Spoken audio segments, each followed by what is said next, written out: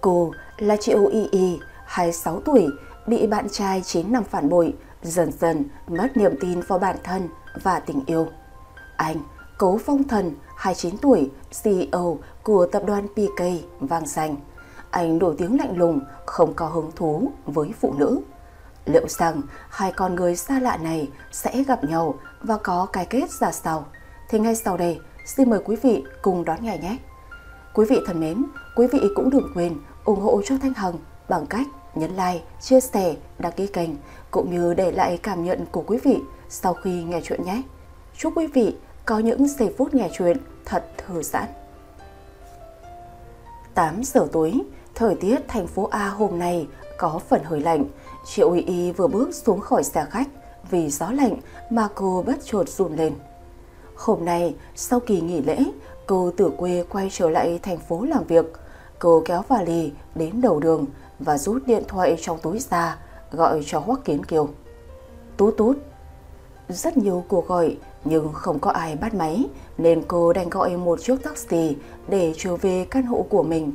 Vừa bước vào nhà, cô đã nhìn thấy đôi giày cao gót của phụ nữ và quần áo nam nữ trải dài tứ tung. Bên trong phòng ngủ của cô còn đang phát ra những tiếng rên rỉ của phụ nữ. Lòng Triệu Y Y trùng xuống như đã đoán ra được điều gì đang xảy ra. Cô đặt vali xuống đất, tháo giày ra rồi bước đi về phía căn phòng. Mở cửa phòng ra, đập vào mắt cô là hình ảnh một đôi nam nữ không mảnh vải che thân đang quấn quýt nhau trên chiếc giường của cô. Người con trai đó không ai khác chính là Hoắc Kiến Kiều, bạn trai 9 năm của cô. Nhìn thấy cô về, anh ta nhanh chóng đứng dậy, mặc quần áo rồi luống cuống nói: Y, sao em về sớm vậy?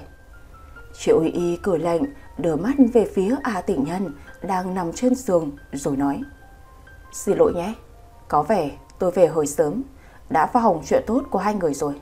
Cứ tiếp tục vui vẻ, tôi sẽ rời đi ngay. Hoắc Kiến Kiều ra hiệu người phụ nữ nhanh chóng mặc quần áo vào rồi biến mất. Ngay lập tức anh ta quỳ xuống ôm lấy chân Triệu Y Y. Y, xin em, hãy nghe anh giải thích. Thật sự mọi chuyện không như em nghĩ đâu.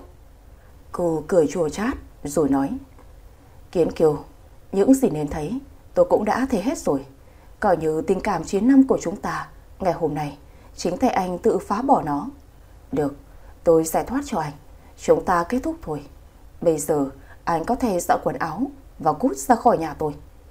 Hoắc Kiến Kiều nghe cô nói vậy, đứng dậy và rũ bỏ ngay khuôn mặt hối lỗi, mà thay vào đó là bộ mặt giả nhân giả nghĩa. Triệu Y Y, lời này là cô nói đó. Anh ta thu dọn quần áo rồi rời khỏi. Cô ngồi bệt xuống đất, nước mắt từ nãy kìm nén đã tuôn trào. Kết thúc rồi. Mối tình 57 tuổi của cô, mối tình đầu của cô cứ như vậy mà hết. Bao năm cố gắng thay đổi vì anh ta, cố gắng vun vén chăm lo cho tình cảm này, hy vọng về một tương lai tốt đẹp. Ấy thế mà người bị phản bội lại là cô. 9 năm thanh xuân cứ như vậy mà tan biến. Sau một hồi khóc lóc mệt mỏi, Triệu Y Y đứng dậy, bước vào phòng tắm thay đồ và lau đi khuôn mặt nhàm nước, rồi nở nụ cười sáng lạn với bản thân trong gương. Cô tự nhủ mình đã cố gắng hoàn thiện bản thân vì anh ta, nhưng do anh ta không biết trân trọng thôi. Ra khỏi phòng tắm, cô phải lau dọn và vứt ngay bộ ga giường, dính những thứ dơ bẩn do đôi cẩu nam nữ kia để lại. Dọn dẹp xong cũng đã là 10 giờ. Cô mệt mỏi, vừa đặt lưng xuống đã ngủ thiếp đi lúc nào không hay. 7 giờ sáng, những tia nắng sớm len lỏi đã đánh thức cô dậy. Cô vệ sinh cá nhân, chuẩn bị ăn sáng để đi làm. Đôi mắt vì hôm qua khóc quá nhiều mà sưng lên, làm cô phải dặm thêm phấn mới có thể che bớt. Cô uể oải ăn sáng rồi bước chân ra khỏi nhà. Vừa đến công ty, ngồi vào chỗ làm thì cô nhận được cuộc điện thoại từ trưởng phòng Lan. Alo, chị Lan à? Có việc gì mà gọi em thế? Triệu Y Y cố gắng tỏ ra vui vẻ. Đầu dây bên kia, Phương Lan có phần hơi ngập ngừng. Tiểu Y à, thật sự rất xin lỗi em. Vì công ty đang gặp khó khăn nên buộc phải cắt giảm nhân sự. Chị không còn cách nào khác, đành phải chọn em. Nhưng chị hứa với em khi công ty bình thường trở lại, chị sẽ liên hệ với em đầu tiên. Triệu Y Y lại được một phen thất thần.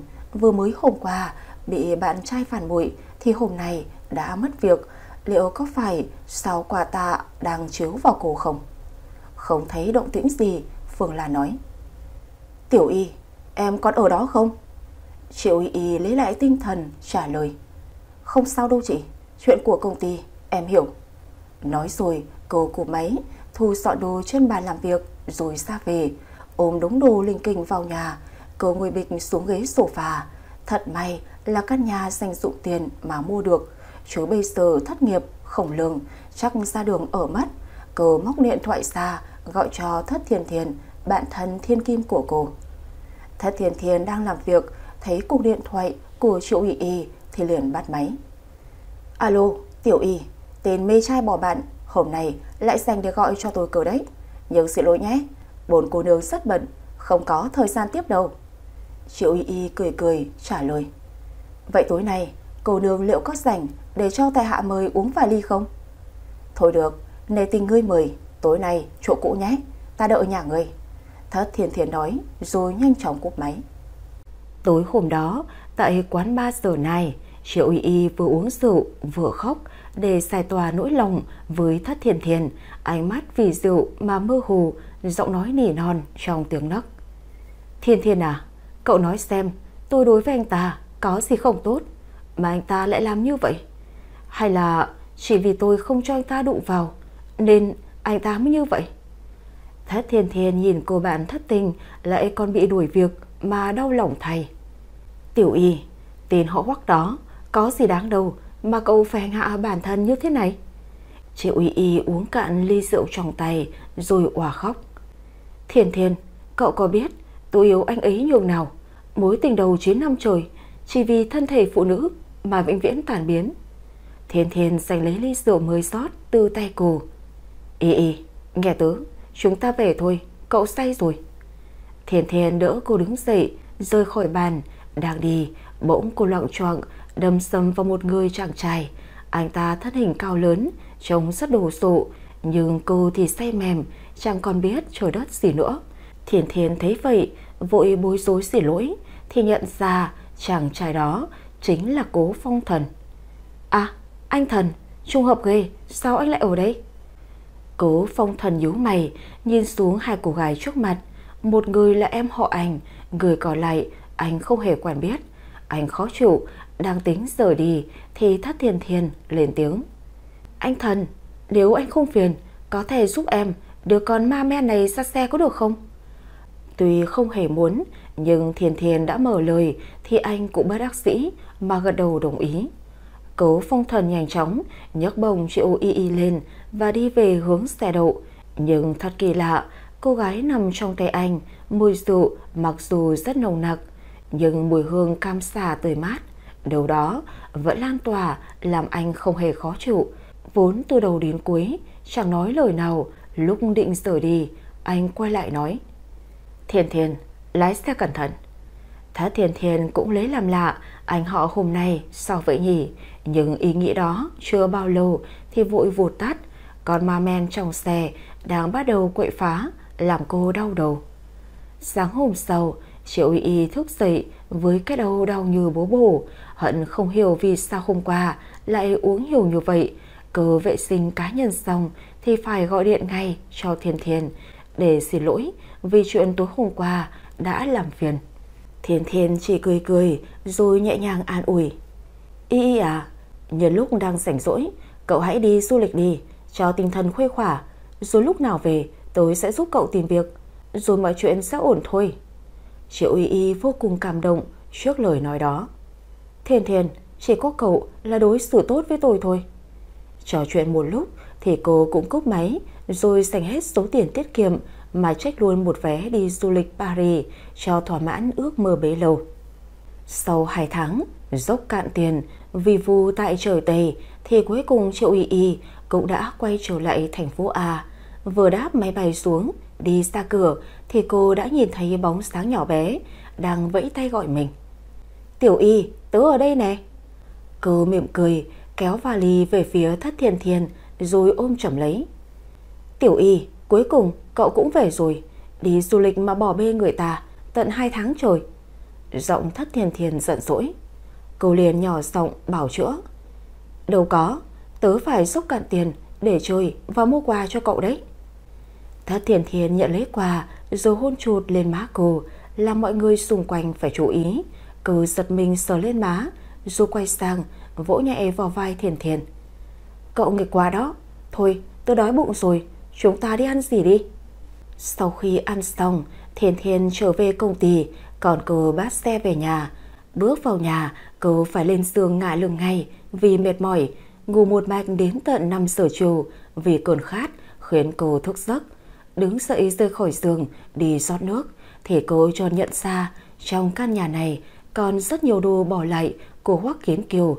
Cô lại cảm thấy nhớ anh ta rồi, nhớ từng cái ôm và cách quan tâm dịu dàng của hắn. Dù gì thì nói tình cảm 9 năm gắn bó với nhau đâu có phải nói quên là quên được. Cô bần thần, môi thì nhếch lên tự giễu. Anh ta đối xử như vậy với mày mà mày vẫn ngủ ngốc nhớ đến. Tiếng chuông điện thoại bỗng vang lên, liền kéo cô ra khỏi mớ suy nghĩ hỗn độn. Cô liền bắt máy. Alo? Đâu gì bên kia? Thiền Thiền lên tiếng. Tiểu Y đó hả? Tôi kiếm được việc làm cho cậu đây. Công ty anh họ tôi đang tuyển thư ký đó. Cậu có muốn thử không? Thật ư? Vậy cậu giúp mình nộp hồ sơ phỏng vấn nhé. Tôi đăng ký giúp cậu rồi, ngày mai đến phỏng vấn luôn nhé. Cô nghe xong thì nhảy cẫng lên. Cảm ơn Thiền Thiền, tôi yêu cậu nhất đó. Sáng hôm sau, cô đã có mặt tại trước cửa ra vào của tập đoàn PK. Tòa nhà này chọc chổi như vậy mà từ trước đến nay cô không hề biết đến. Đang đứng ngây ngốc thì Thiền Thiền vỗ nhẹ vai. Này, cậu có định đứng đây đến bao giờ thế? À tôi vào đây, tạm biệt cậu nhé. Cô vẫy tay rồi đi vào. Thang máy sắp đóng cửa, may mắn cô chạy đến kịp. Bước vào trong, cô gặp hai người đàn ông thân vét chỉnh tề. Người đàn ông trước mặt tay đút túi quần, khuôn mặt anh ta đẹp đến xuất thần. Triệu Y cảm thấy hình như mình đã gặp người đàn ông này ở đâu đó rồi, nhưng thật sự là không thể nhớ được. Cố Phong Thần nhìn thấy Triệu Y thì liền nhận ra ngay là cô gái đó, bởi trên người cô có một mùi cam xả khiến cho anh cảm thấy vô cùng dễ chịu. Thang máy đến nơi thì Triệu Y đi vội ra ngoài, làm cho Cố Phong Thần hơi thắc mắc cô gái đó đến công ty anh có việc gì. Vào đến phòng làm việc, cuốn hàm đã để sẵn trên bàn đống hồ sơ tuyển thư ký. Anh lật qua vài trang thì bỗng dừng lại bởi cái tên Y. Thì ra là đến phỏng vấn. Anh nhấc điện thoại lên gọi cho Quân Hàm. Cuộc phỏng vấn diễn ra chưa? Dạ thưa boss, chuẩn bị rồi ạ. Vậy được rồi, sắp xếp đi, tôi sẽ tham gia. Nói xong, anh cúp máy và bước đi đến phòng phỏng vấn. Ngồi trong phòng chờ, Triệu Y nghe được khá nhiều điều về tiền boss khó tính của tập đoàn PK. Cuối cùng đã đến lượt cô phỏng vấn. Vừa bước vào phòng, cô đã bị hình ảnh đẹp trai của Cố Phong Thần làm cho mở mắt. Thì ra người cô vừa gặp trong thang máy lại là boss của tập đoàn này. Trông anh ta thật trẻ mà đã giỏi như vậy. Cố Phong Thần ngẩng mặt lên nhìn cô. Đúng lúc cô cũng đang ngơ ngẩn nhìn anh. Biết mình bị phát hiện, cô liền ngại ngùng đỏ mặt. Cuộc phỏng vấn đối với cô diễn ra khá suôn sẻ. Cô vừa bước ra khỏi phòng thì Cố Phong Thần cũng đứng dậy. Anh nói: dừng lại được rồi, thông báo cô gái vừa rồi trúng tuyển. Mọi người trong phòng ai cũng đều ngạc nhiên đến há hốc mồm, bao gồm cả Quân Hàm. Đến chính Cố Phong Thần cũng không hiểu tại sao anh lại cảm thấy thoải mái khi ở cạnh một cô gái mới gặp mặt 2 lần. Ra khỏi tập đoàn, Triệu Y quyết định đến siêu thị mua một ít đồ. Đang đẩy xe loanh quanh thì cô nhận được một cuộc điện thoại lạ. Ấn nút bắt máy. Alo, xin hỏi đây có phải điện thoại của cô Triệu Y không? Vâng, là tôi đây. Cho hỏi ai đấy ạ? Tôi là người bên tập đoàn PK. Xin chúc mừng cô đã trúng tuyển. Ngay ngày mai cô có thể bắt đầu công việc. Triệu Y nghe vậy thì vui mừng nhảy cẫng lên. Vâng, cảm ơn chị ạ. Cúp máy xong, cô đẩy xe đến quầy thực phẩm, mua ít đồ về nấu bữa tối để cảm ơn Thất Thiền Thiền đã giúp cô kiếm được việc. Cô ấn số gọi cho Thiền Thiền. Alo, Thiên Thiên à? Tối nay đến nhà tớ ăn cơm nhé. Tớ trúng tuyển, có việc làm rồi. Nghe bạn thân nói vậy, Thiên Thiên cũng thấy vui lây. Thật sao? Vậy tốt quá rồi, chúc mừng cậu nhé. Triệu Y Y đang nghĩ, thật ra cô cũng phải rất may mắn thì mới có được một cô bạn thân như Thất Thiền Thiền. Ngày hôm sau, 7 giờ sáng, Triệu Y Y đã có mặt tại phòng làm việc. Cô được quân hàm hướng dẫn một số công việc và không quên dặn dò về thái độ khi làm việc với boss. Một lúc sau thì Cố Phong Thần đã đến. Đi ngang qua phòng thư ký là anh đã nhận ra ngay mùi hương của cô. Anh thiết nghĩ tại sao mình lại cảm thấy mùi hương đó đặc biệt thoải mái đến vậy. Anh cũng có thử tìm kiếm, nhưng thật sự là không một nơi nào có bán loại mùi hương đó. Gạt suy nghĩ sang một bên, anh ấn nút gọi thư ký. Đem cho tôi một ly cà phê đen. Triệu Y Y đang ngồi ngoài, nghe giọng của anh thì giật mình. Dạ vâng, tôi đem vào ngay. Ít phút sau, một ly cà phê đã được đặt trên mặt bàn. Thưa sếp, cà phê của anh đây. Tôi là Triệu Y Y, thư ký mới nhận chức. Cố Phong Thần vẫn cúi đầu làm việc như không hề quan tâm đến sự hiện diện của cô. Triệu Y Y quay đầu bước ra ngoài, còn tự nghĩ tên sếp của mình quả là người kiêu ngạo. Và thật sự ly cà phê mới chỉ là khởi đầu, khi liên tục sau đó cô phải ra vào phòng của sếp bởi đủ thứ công việc từ to đến nhỏ cần giải quyết. Di chuyển trên đôi giày cao gót mà chân cô đau như sắp gãy. Cô cũng không hề biết rằng tên sếp kia làm như vậy chỉ vì muốn mùi hương của cô lưu lại trong phòng làm việc của mình. Sau khi tan ca, cô lê đôi chân đau nhức của mình đi đến trạm xe buýt. Đang ngồi đợi xe tới thì một cơn mưa rào bất chợt ập đến, làm cô cảm thấy hơi lạnh và tâm trạng cô đơn đã bao trùm lên cô. Trong tâm trí bỗng hình bóng ai đó lại ùa về.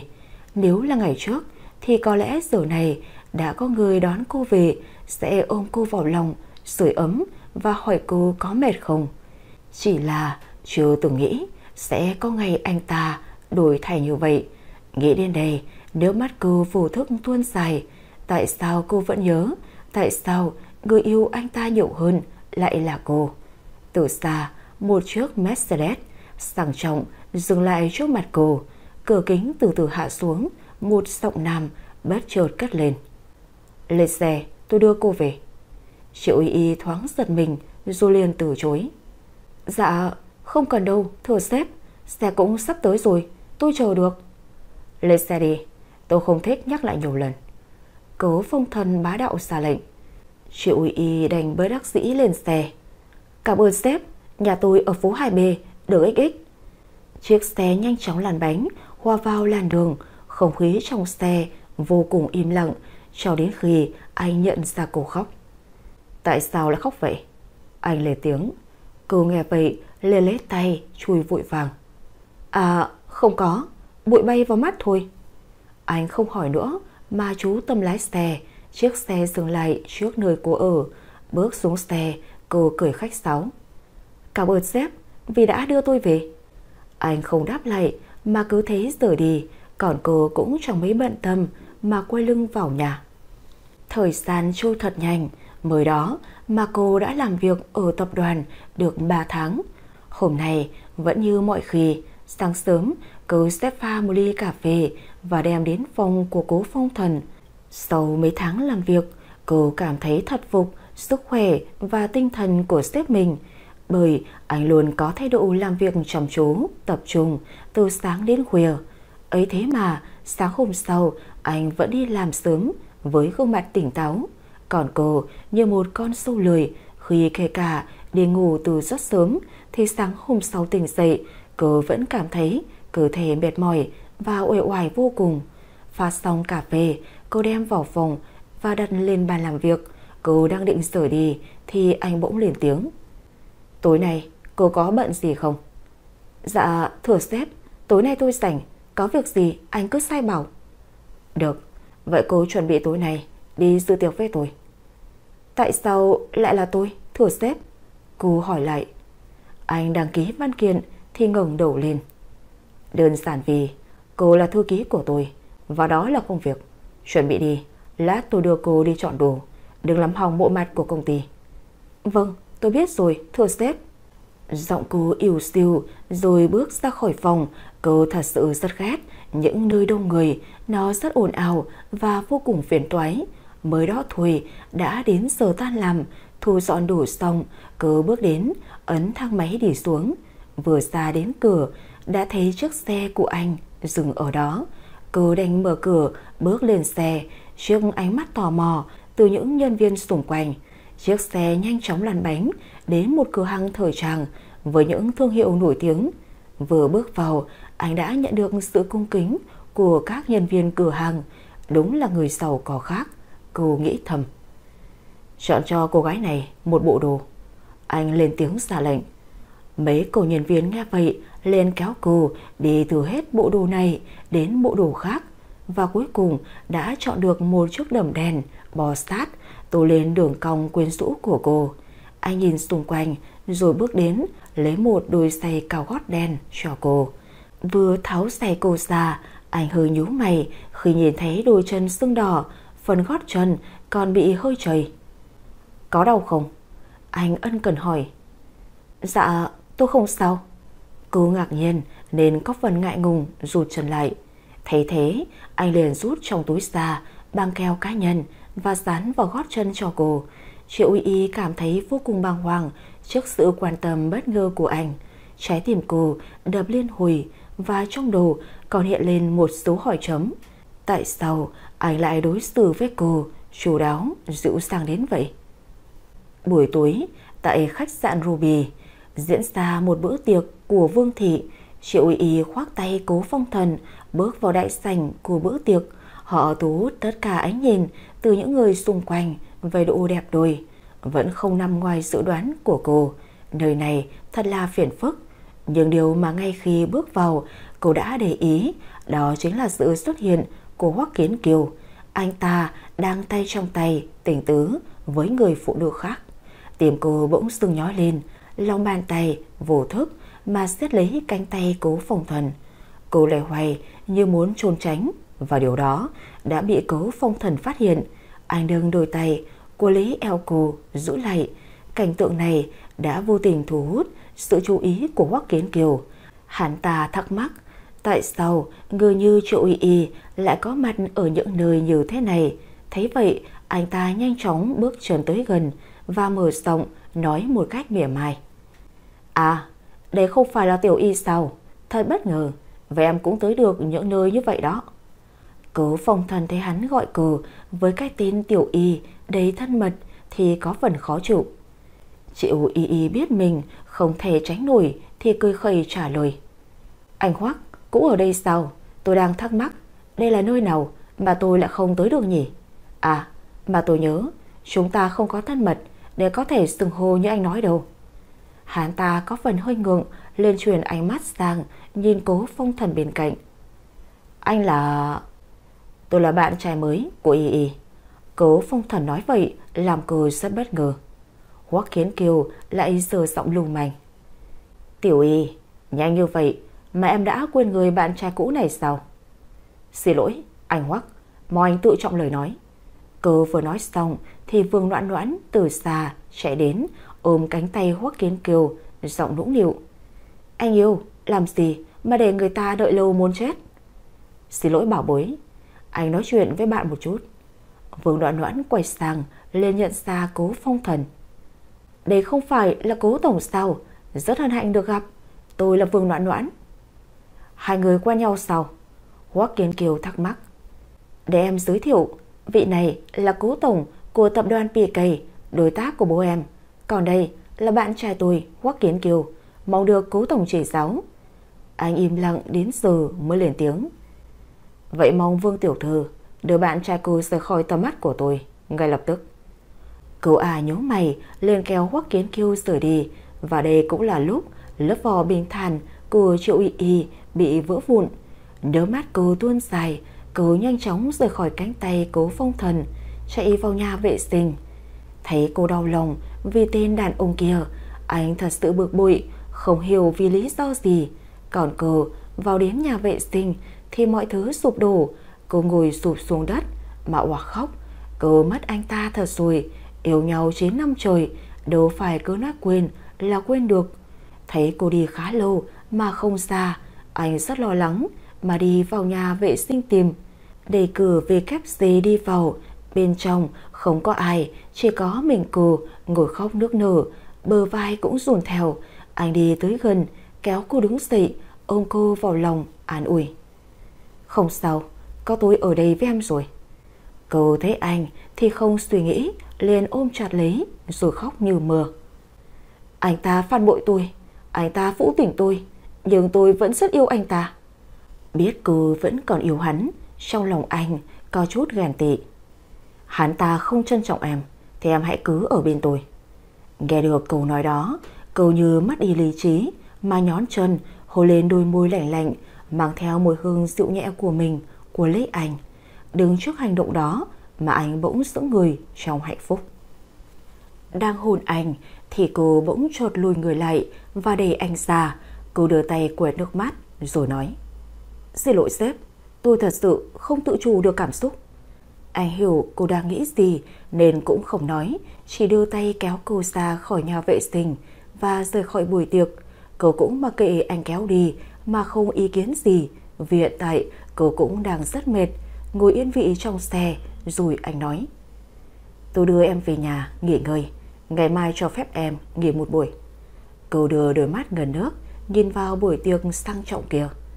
Xin anh, đưa tôi đi đâu cũng được, nhưng đừng về nhà tôi. Cô rất sợ nếu về nhà thì sự cô đơn và những kỷ niệm sẽ bủa vây cô. Anh nghe vậy thì lái xe đưa cô đến một biệt thự cách trung tâm thành phố không xa, chính là nhà riêng của anh. Xe di chuyển vào khuôn viên và dừng lại chỗ cửa. Anh vừa mở cửa xe bước xuống thì người giúp việc đã ra cửa đón. Tiếp theo là đến cô, họ cúi chào một cách kính trọng. Thiếu gia, hôm nay về sớm, có cần chúng tôi chuẩn bị cơm tối không ạ? Chuẩn bị đi, nấu thêm một chút canh gà cho cô ấy. Vâng, xin thiếu gia và tiểu thư chờ chút, chúng tôi đi chuẩn bị ngay. Đây là nhà của anh sao? Thật quá sang trọng rồi. Cô nhìn xung quanh căn biệt thự với lối thiết kế châu Âu này, thật không khỏi ngưỡng mộ. Nếu thích, em có thể ở đây với tôi. Giọng anh cười cợt. Bây giờ tôi mới biết sếp tôi biết đùa đó. Cô trả lời. Cô tham quan một chút thì hai người ngồi vào bàn. Bữa tối thịnh soạn đã được bày ra, làm cái bụng cô đói mèo. Cô húp một thìa canh gà, vị ngọt thanh mát lan tỏa, vô cùng vừa miệng. Ăn xong bữa tối thì cô được chu quản gia đưa lên phòng ngủ. Đây là đồ ngủ tôi chuẩn bị, tiểu thư hãy đi tắm rồi nghỉ ngơi. Cô nhận lấy bộ đồ rồi nói. Dì cứ gọi con là tiểu y, đừng gọi là tiểu thư. Được rồi, vậy con đi tắm rồi nghỉ ngơi đi, dì đi xuống nhà. Thay được bộ đồ thoải mái, cô bước ra khỏi phòng tắm.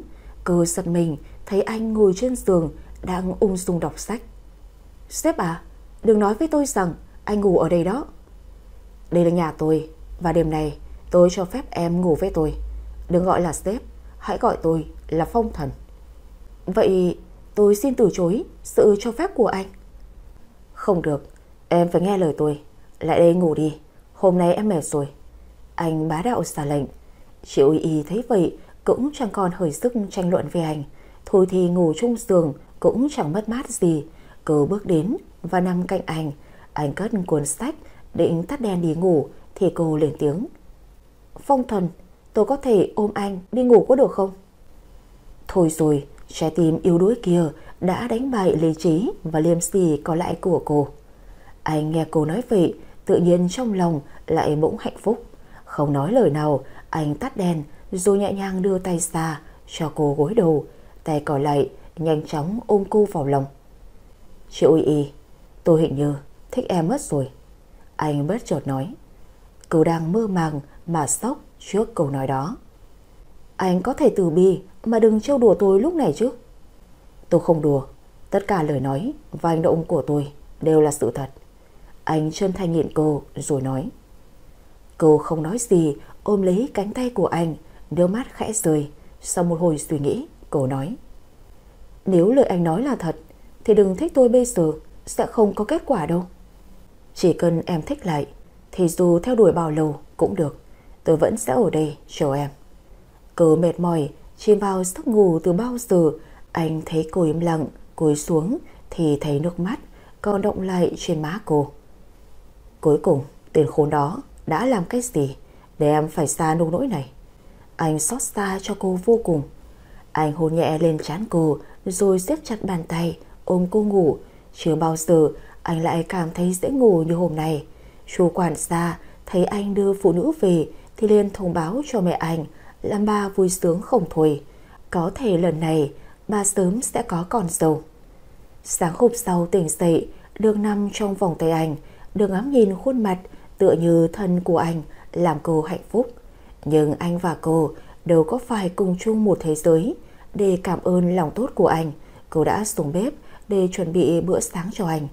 Đang tìm đường đến nhà bếp thì chú quản gia gọi cô: tiểu thư dậy rồi sao? Cô muốn ăn gì để chúng tôi chuẩn bị? Dạ không cần đâu ạ. Dì dẫn con đến nhà bếp có được không? Con muốn chuẩn bị bữa sáng cho phong thần. Thấy cô quan tâm thiếu gia, chú quản gia rất hài lòng. Nhưng thiếu gia có bao giờ ăn sáng đâu. Nhưng thiếu gia thường không ăn sáng, thưa cô. Cậu chỉ uống cà phê rồi đi làm. Thật vậy sao gì?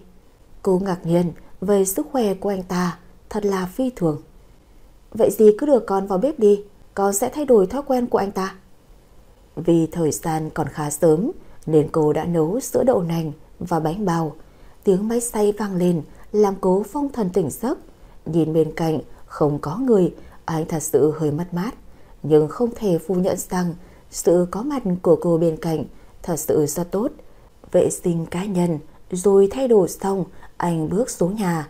Nhìn thấy cô đeo tạp dề đang loay hoay trong bếp khiến anh cảm giác có một gia đình hạnh phúc. Có cảm giác ai đó nhìn mình nên cô quay đầu lại, bắt gặp ánh mắt ngây ngốc của anh. Xin lỗi vì máy xe ồn làm anh thức giấc, nhưng tôi chuẩn bị bữa sáng xong rồi, anh ngồi xuống đi. Anh liền ngồi xuống ghế. Cô bưng ra một ly sữa và 2 chiếc bánh bao chay còn nóng hổi. Biết anh không có thói quen ăn sáng, nhưng uống cà phê thì thật sự không tốt cho sức khỏe đâu. Vì lo cho tôi mà em cất công chuẩn bị những thứ này sao? Giọng anh cười cười lưu manh. Đâu có, tôi chỉ muốn cảm ơn anh thôi. Cô xấu hổ mà cúi gằm mặt xuống. Anh biết cô xấu hổ nên cũng nghiêm túc trở lại. Chuyện tôi nói thích em đã nghĩ chưa? Cô im lặng không trả lời, vì trong lòng cô bây giờ vẫn còn hình bóng của Hoắc Kiến Kiều. Anh hiểu nên cũng thông cảm cho cô mà nhẹ nhàng. Không sao, tôi không vội ép em, cứ từ từ suy nghĩ, tôi vẫn chờ câu trả lời từ em. Hôm nay được ăn sáng do chính tay cô làm, anh cảm thấy rất ngon miệng. Mặc dù bình thường trong từ điển của anh không hề có bữa sáng. Ăn xong anh đứng dậy nói: hôm nay cho phép em nghỉ làm. À không cần đâu, tôi vẫn muốn đi làm. Cô vội vàng từ chối. Em chắc chắn chứ? Anh hỏi lại. Chắc mà. Thế rồi hai người cùng nhau đến công ty. Nhưng thật sự cả ngày hôm đó cô chẳng có tâm trạng để làm việc. Đến nhập số liệu thì cô cũng làm sai mấy lần. Và rồi làm được nửa ngày thì cô xin nghỉ phép. Cô đi bộ về nhà mà cứ như là lết xác vậy. Cô đang suy nghĩ ông trời là tốt hay là chơi đùa với cô khi để cô gặp cố phong thần. Về đến nhà thì cô muốn đi tắm ngay để cho đầu óc thư giãn. Nhưng vừa mở tủ quần áo ra thì một hộp nhẫn nhỏ đã rơi xuống đất. Cô chợt nhận ra đây là chiếc nhẫn đầu tiên Hoắc Kiến Kiều tặng cô. Đột nhiên cô nở nụ cười chua xót rồi nước mắt tuôn trào. 9 năm trước anh ta đã nói sau này sẽ cố gắng kiếm thật nhiều tiền mua cho cô một chiếc nhẫn đẹp hơn. Anh ta hứa sau này sẽ cưới cô làm vợ và chăm lo cho cô. Vậy bây giờ thì sao? Anh ta phản bội cô. Anh ta đã quên mọi lời hứa từng nói với cô. Thế mà thanh xuân con gái cô dành cho anh ta. Cô cùng anh ta trưởng thành. Cô chịu vất vả kiếm tiền để lo cho anh ta. Để rồi người đàn ông đó bây giờ ở bên cạnh người khác. Triệu Y thẳng tay vớt bay hộp nhẫn ra khỏi cửa sổ. Cô bây giờ đang cảm thấy mình của ngày xưa thật là ngu ngốc khi đã quen và tin tưởng lời nói của một người như hắn ta. Bỗng điện thoại cô reo lên, là số của mẹ cô. Cô lau sạch nước mắt, lấy lại giọng. Alo, mẹ à, con nghe đây. Tiểu Y à, cuối tuần hai đứa có rảnh không? Dẫn Tiểu Kiêu về nhà ăn cơm nhé. Bố con đang nhắc tới nó suốt đấy. Mẹ, con và hắn ta chia tay rồi.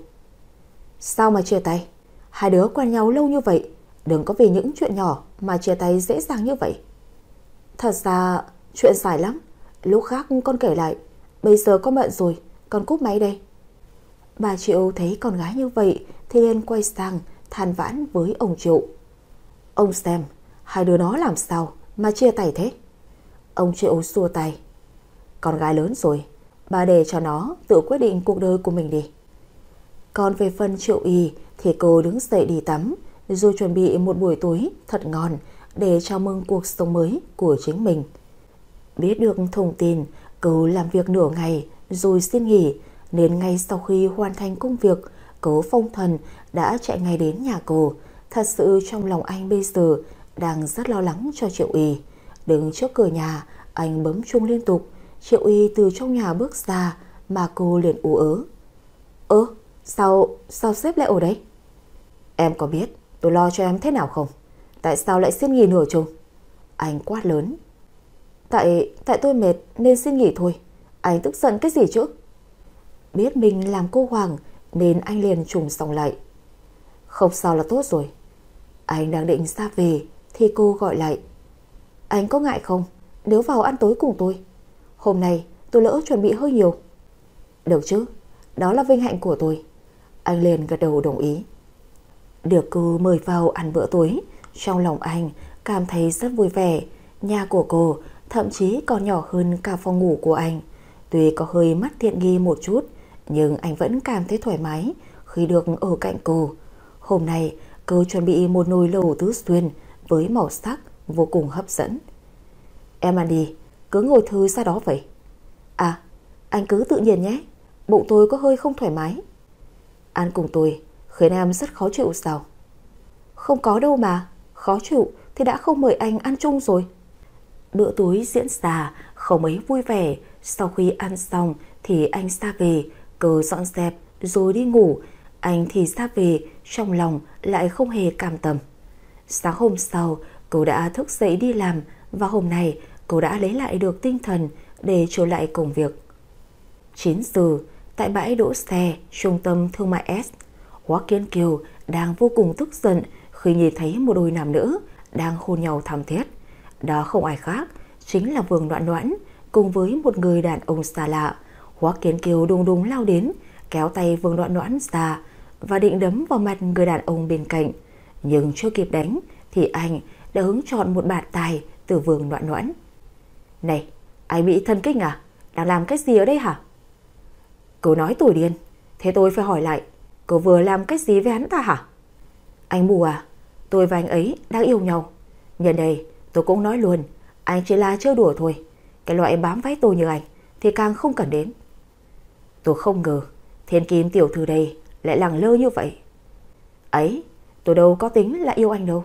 Anh còn bỏ được bạn gái 9 năm thì tôi đối với anh có là gì đâu chứ. Cho anh nếm thử chút vui cũng thú vị lắm. Vương Noãn Noãn nói xong liền kéo tay người đàn ông kia rời đi, để lại anh đứng như chổi trồng ở đó. Cô ta nói đúng, người cùng anh trưởng thành, anh còn bỏ được thì cô ta chẳng là gì. Thì ra tất cả bao lâu nay đối với anh chính là nhận lại quả báo. Anh hối hận, anh tự nhiên nhớ tới Triệu Y rồi. Cô ấy chăm sóc và yêu anh như vậy mà anh lại tự cắt đứt nó. Ngồi quỳ gối xuống đất, Hoắc Kiến Kiều tự đánh mình vì đã làm tổn thương Tiểu Y. Mình là thằng tôi, mình đáng khinh. Liệu Tiểu Y có hận mình không? Liệu cô ấy có thể tha thứ cho mình không?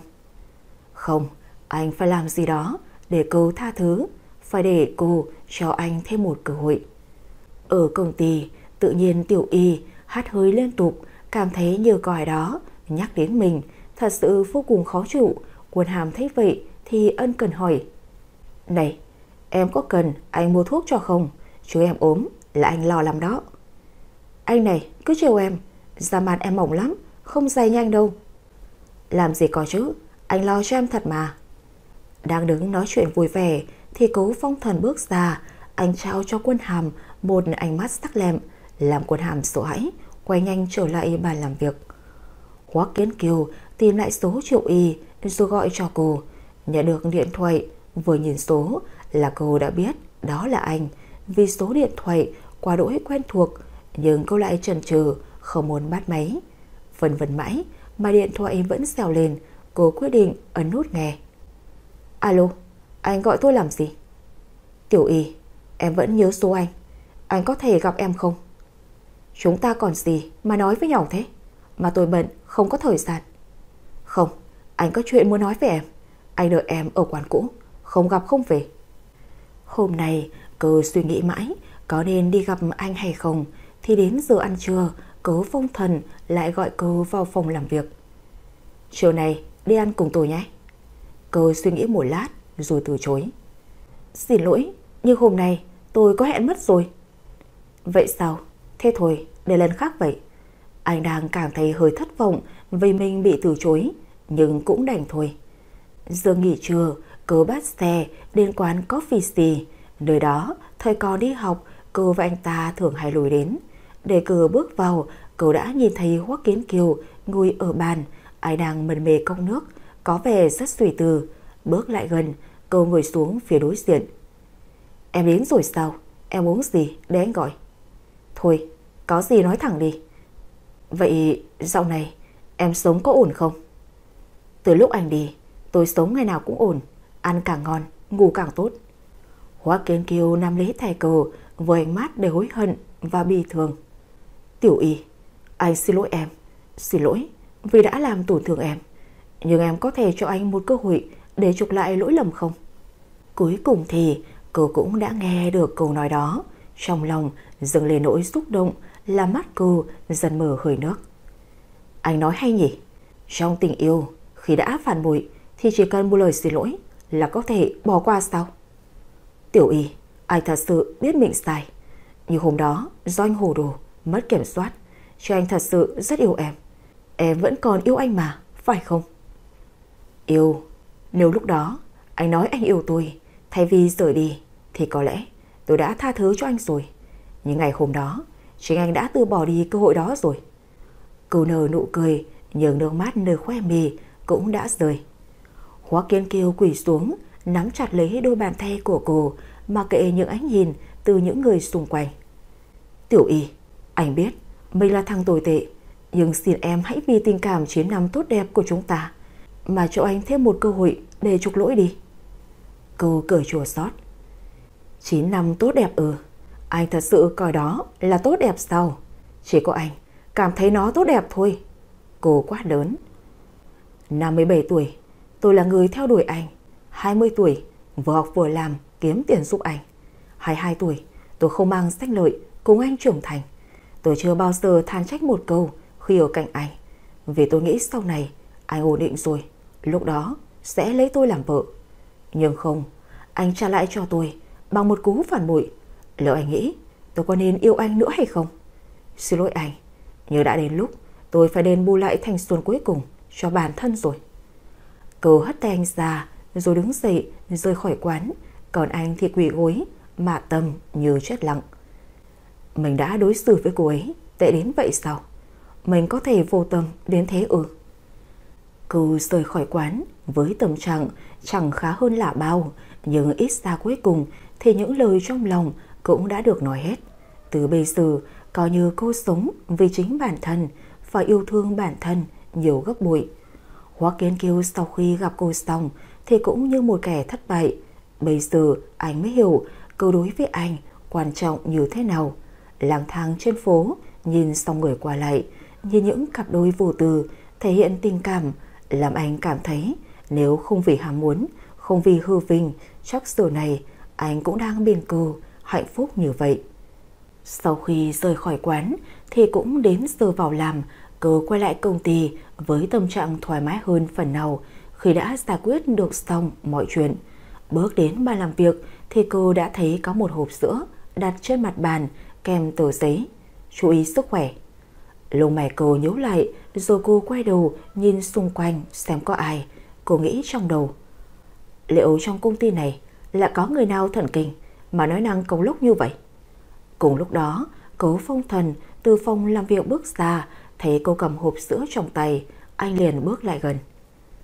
Vừa đến công ty chưa lâu, đã có người tán tỉnh cô rồi à? Cô liền cất hộp sữa vào ngăn bàn và trả lời. Tôi cũng không biết ai rảnh rỗi mà làm như vậy với tôi đâu, thưa sếp. Nghe cô nói vậy, anh bất giác hỏi nhẹ. Khụ khụ. Thôi được rồi, cô bắt đầu vào làm việc đi. Nói rồi, anh bước ra ngoài ngẫm nghĩ. Quan tâm cô mà cô lại nói là rảnh rỗi sao? Vậy nước đi này liệu đã đúng đắn chưa? Kể từ sau hôm đó, ngày nào anh cũng để lên bàn cô một hộp sữa. Cô ngày nào cũng nhận được sữa, nhiều đến nỗi mọi người bàn tán xem đó là ai. Sữa đó cô đóng lại hết cả mấy thùng rồi đem bán lại cho bạn bè. Cây kim trong bọc lâu ngày cũng lòi ra. Khi hôm đó cô vào dọn phòng làm việc của anh, mở ngăn kéo tủ thì cô vô cùng ngạc nhiên khi nó chứa rất nhiều sữa và đều là loại cô hàng ngày nhận được. Thì ra lâu nay người tặng sữa cho cô luôn là anh, nhưng cô lại chưa bao giờ nghĩ đến. Cố Phong Thần họp xong quay lại phòng làm việc thì thấy cô đã cầm trên tay hộp sữa. Biết cô đã phát hiện nên anh cũng không vòng vò nữa. Chuyện này là thế nào, thưa sếp? Như em thấy đó, người tặng sữa cho em là tôi. Cầm hộp sữa trên tay mà cô tức không nói lên lời. Anh làm như vậy là có ý gì hả? Ban đầu là quan tâm nên tặng, sau thấy em chê lượng ít đem bán đi thì tôi tặng cho em tăng thu nhập. Anh mặt dày trả lời. Anh thôi ngay mấy cái trò này đi nhé, thật không biết nói làm sao. Cô lúc này đang tức giận, nhưng trong mắt anh thật sự vô cùng đáng yêu. Anh bước lại gần, nắm lấy eo cô ôm vào lòng. Anh ghé sát tai cô rồi nói. Nếu tôi nói là tôi không thôi mấy trò này thì sao đây? Em sẽ làm gì tôi? Triệu Y Y tức giận đỏ mặt đẩy mạnh anh ra. Cô liền dẫm vào chân anh rồi hét. Anh vô sỉ! Sau đó chạy ra ngoài. Anh đứng đằng sau nhìn cô xấu hổ đỏ mặt, lại càng cảm thấy cô thật khiến người ta thấy thú vị. Chạy ra khỏi phòng anh là cô liền phi luôn vào nhà vệ sinh, vỗ nước lên mặt cho hạ hỏa. Vẫn phải mắng thầm tên họ Cố xấu xa nào đó dám trêu chọc cô, thật khiến cho người ta phải tức giận mà. Khi quay trở lại bàn làm việc là cô gần như bơ anh luôn. Làm anh cũng có phần khó hiểu, theo đuổi một cô nhân viên thật sự khó đến thế sao? Nghĩ cô sẽ giận lâu ngày nên Cố Phong Thần đã dừng lại việc tặng sữa cho cô. Nhưng thay vào đó, anh đã tặng cho cô một đống văn kiện để cô xử lý. Nhìn thấy bộ mặt khi tức tối của cô, làm anh thật sự cảm thấy cô đáng yêu quá. Làm xong đống văn kiện đó thì tối chuẩn bị đi tiệc với tôi. Tại sao lại là tôi, thưa sếp? Em là thư ký của tôi thì phải đi là đúng rồi. Dạ vâng, tôi sẽ chuẩn bị, thưa sếp. Nhìn khuôn mặt yêu xiu của cô làm anh không đỡ bắt bẻ. Tối hôm đó, Triệu Y Y đã mặc lên mình một chiếc váy đen tối giản, tóc cô để ngang lưng, nhưng điều đó đủ để tô lên vóc dáng và làn da trắng hồng của cô. Khoác tay anh bước vào đại sảnh, cô đã thành công thu hút mọi ánh nhìn từ mọi người. Cô tuy không phải là xinh đẹp xuất sắc, nhưng lại đủ làm mọi người ấn tượng khó quên. Cố Phong Thần ghé sát tai cô. Em nói xem, họ là đang nhìn tôi hay nhìn em vậy? Cô ngượng ngùng trả lời. Họ là đang thắc mắc tại sao người như anh lại đi cùng tôi đó. Anh nhếch miệng cười. Thì ra em cũng biết đùa đó chứ. Từ xa, một người đàn ông bụng phệ tiến lại gần. Ôi, Cố Tổng, hôm nay ngài cũng đến đây sao? Thật vinh hạnh cho tôi quá. Chào Liêm Tổng, lâu rồi không gặp. Anh bắt tay ông ta chẳng mấy thân thiện. Vậy mạn phép cho tôi hỏi, mỹ nữ bên cạnh ngài đây là... À, cô ấy là thư ký của tôi. Anh liền kéo sát cô vào người mình. Cố Tổng, thật là biết chọn người. Xin chào mỹ nữ, tôi là Liêm Trí Viễn. Ông ta chia tay ra với cô, đang định đáp lại thì anh chặn tay cô lại. Xin lỗi, nhưng thư ký của tôi không có thói quen tiếp người hạ đẳng. Cậu nói vậy là có ý gì? Ông ta tức giận đỏ mặt. Nếu công ty ông ta lớn mạnh thì thằng nhãi xanh này sẽ chẳng dám làm vậy. Anh chả thèm đáp lại mà kéo cô rời đi. Sếp à, liệu như vậy có hơi quá đáng không? Anh không đáp mà kéo cô đến các bàn tiệc để gặp khách hàng.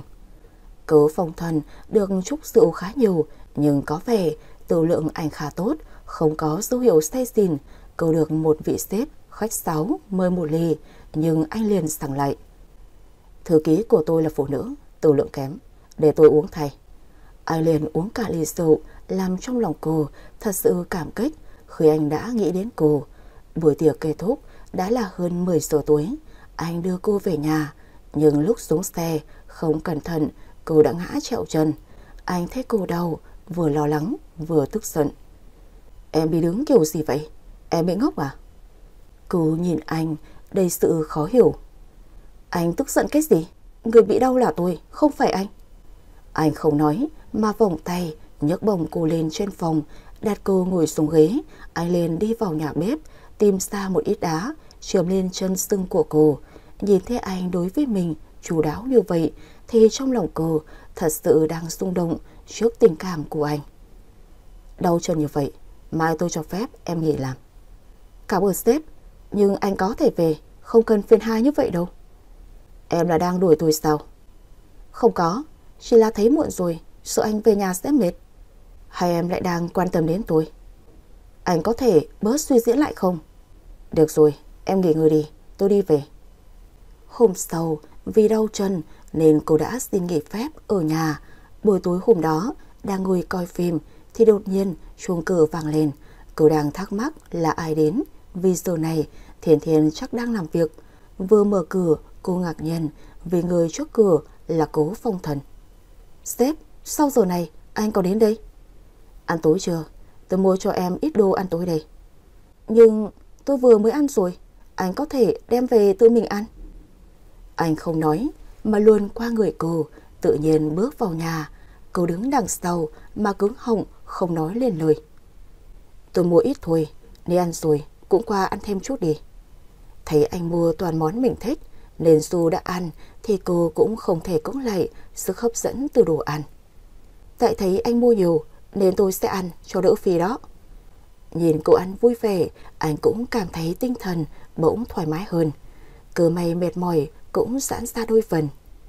Anh không ăn sao? Cô đưa chiếc cánh gà về phía anh. Tuy không thích gà nhưng cô đốt thì anh lại cảm thấy rất ngon. Sếp à, từ sau không cần phiền phức như vậy đâu. Là tôi thích em nên mới đặc biệt quan tâm như vậy. Khụ khụ. Cô đang ăn mà bị sặc bởi lời nói của anh. Anh là đang thả thính công khai sao? Anh nhẹ nhàng vỗ vỗ lưng cô. Không cần phải phản ứng mạnh như vậy. Cô ăn xong dọn dẹp thì anh cũng ra về. Thật sự là anh rất quan tâm cô. Từ hôm đó trở đi, tối nào anh cũng đem đồ ăn đến nhà, đến khi chân cô đã có thể đi lại. Sau một tuần nghỉ phép, nhờ đặc cách của anh thì cô đã quay trở lại làm việc. Được đi làm, cô thấy mình như được sống lại. Vừa đến công ty, cô đã gặp Quân Hàm. Trời ơi, em yêu, em đi làm rồi sao? Anh nhớ em chết mất. Anh này, chỉ có giỏi trêu em thôi. Nào, thế chân nữa đau chưa? Có cần anh bế lên phòng không? Giọng anh vô cùng cợt nhả. Em đỡ nhiều rồi, không cần phiền đến anh. À, để em lên pha cho sếp ly cà phê. Không cần đâu, em lên làm văn kiện đi. Sếp đang có một cái đuôi nên em đừng có làm phiền. Ý anh là sao? Cô tò mò. Thì từ lúc em nghỉ phép thì hôm nào cũng có cô Vân Nhung, thành mai trúc mã của sếp ghé thăm. Cô ấy xinh đẹp xuất thần, chỉ thua em có một bậc thôi. Cô bỗng ngừng cười. Anh là cũng có thành mai trúc mã sao? Thôi tạm biệt nhé, anh có tí việc phải đi đây. Anh có việc thì cứ đi trước đi. Cô bước lên phòng làm việc thì đã thấy trên bàn văn kiện chất cao như núi. Cố Phong Thần xấu xa bè đặt quan tâm. Vậy mà bây giờ thế này đây, anh là đang vui vẻ bên người phụ nữ nào chỗ gì. Cô tự nhiên cảm thấy trong người thật bực bội. Đang làm thì cửa phòng anh mở, cô gái đó khoác tay anh, bước ra với bộ mặt vui vẻ. Thấy cô ngồi đó, anh liền gạt phăng tay cô ta ra, mà lòng chợt chột dạ. Tiểu Y, em đỡ chân chưa mà đã đi làm rồi? Thưa sếp, tôi đỡ nhiều rồi. Anh quay sang nhìn cô ả bên cạnh. Nhung Nhung, em đi về đi. Tôi bỗng nhớ ra mình bận mất rồi. Cô ả tức tối dậm chân rời đi. Anh liền quay sang giải thích. Tiểu Y, Vân Nhung chỉ là bạn anh, em đừng hiểu lầm. Cô cười nhẹ. Sếp à, anh biết cô ta là gì, đâu có cần nói với tôi. Cố Phong Thân cho nhận ra trong giọng nói của cô có gì đó tức giận. Cô là đang giận dỗi cái gì sao? Cô khó chịu, bực bội, dậm chân rời đi, bỏ lại anh đứng đó ngửa ngác. Mình đâu có làm gì sai. Triệu Y chạy thẳng vào nhà vệ sinh, cô tát lên mặt mình vài cái, rồi vớt nước lên mặt cho tỉnh táo. Nhưng khi quay trở lại làm việc thì trong đầu cô cứ quanh quẩn hình ảnh của anh và người phụ nữ bên nhau. Cô quyết định đứng dậy đi pha cho mình một ly cà phê để đầu óc thoải mái. Tuy nhiên, tỉ mãi cô cũng không thể thấy vị cà phê mà mình thích. Đang định pha cho mình một ly cà phê khác thì Quân Hàm bước vào vỗ vai cô. Hay, Tiểu Y, cà phê cho em đây. Anh chìa ra đúng vị cà phê sữa mà cô thích. Trùng hợp nha, ở đây vừa hết cà phê này. Anh biết vậy nên cố tình mua cho em đó. Đa tạ sư huynh tốt nha. Cô cười đùa trả lời. Đang cười, bỗng Quân Hàm nghiêm túc trở lại.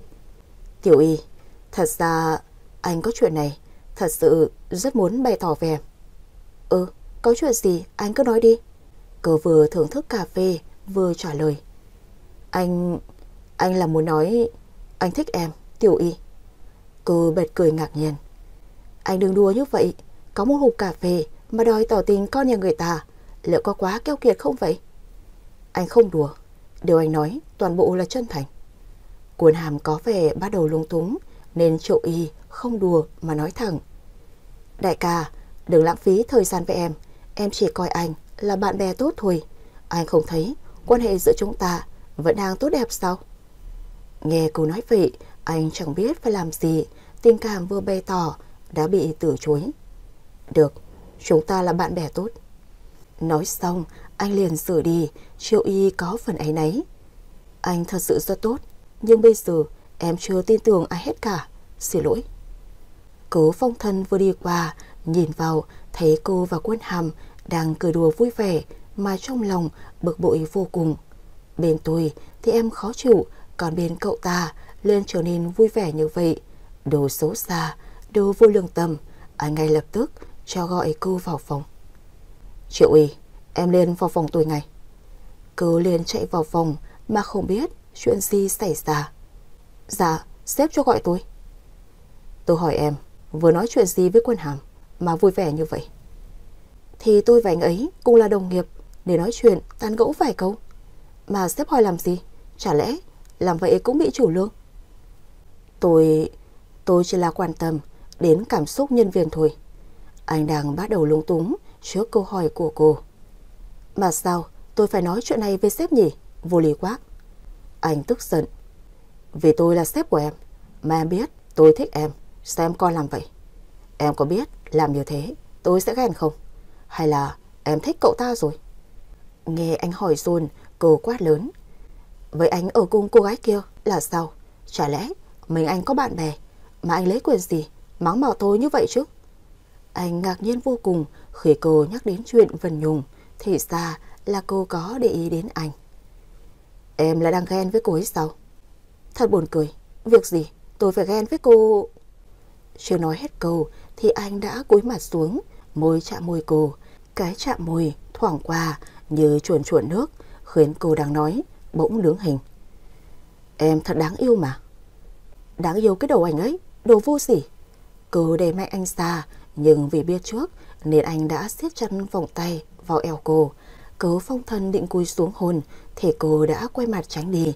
Anh liền dùng tay luồn qua sau gáy, quay đầu cô lại. Anh nhìn sâu vào trong đôi mắt cô. Triệu Y, tôi biết em chưa thực sự tin tưởng tôi, nhưng tôi thật không thể chờ thêm được nữa. Em có tình cảm với tôi mà, đúng không? em sẽ đồng ý để tôi bảo vệ em chứ? Triệu Y cũng nhìn anh, sự chân thành trong đôi mắt của anh làm cô như bị thôi miên. Nước mắt cô khẽ rơi, trong vô thức cô đã gật đầu mà không hề suy nghĩ.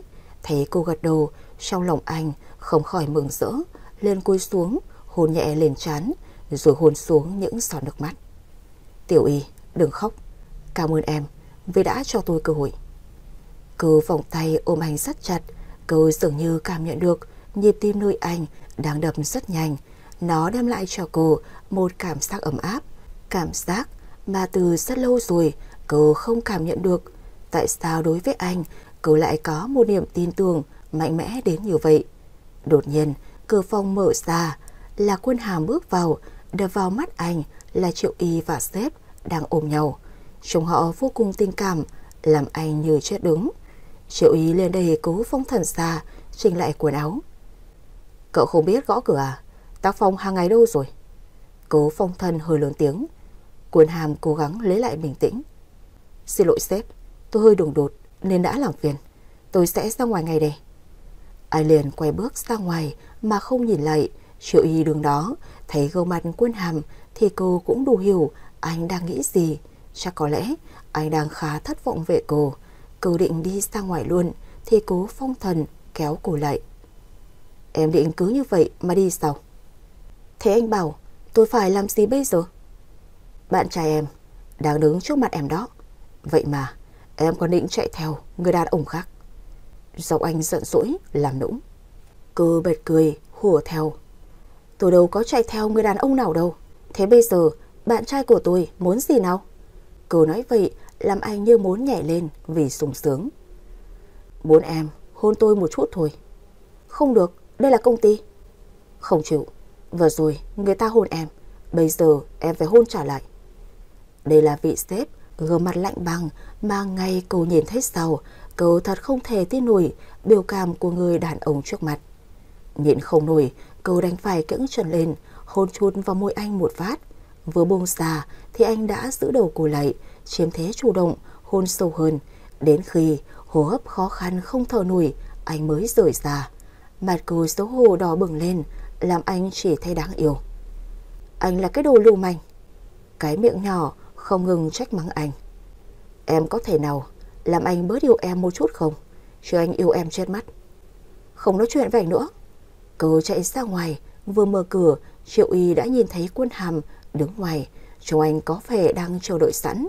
Thấy cô bước lại gần. Anh nói chuyện với em được chứ?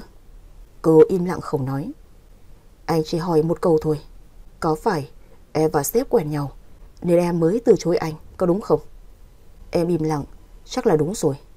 Giọng Quân Hàm có hơi thất vọng. Quân Hàm, em cũng phần nào hiểu được cảm giác của anh, nhưng em mong anh sẽ không giận và chúc phúc cho em. Triệu Y bày tỏ lòng mình. Quân Hàm chỉ biết cười rồi điềm tĩnh nói. Tiểu Y, anh sẽ không giận em. Chúng ta vẫn là bạn bè. Sếp là một người đàn ông tốt. Từ trước đến nay anh ấy chưa từng bày tỏ với cô gái nào ngoài em.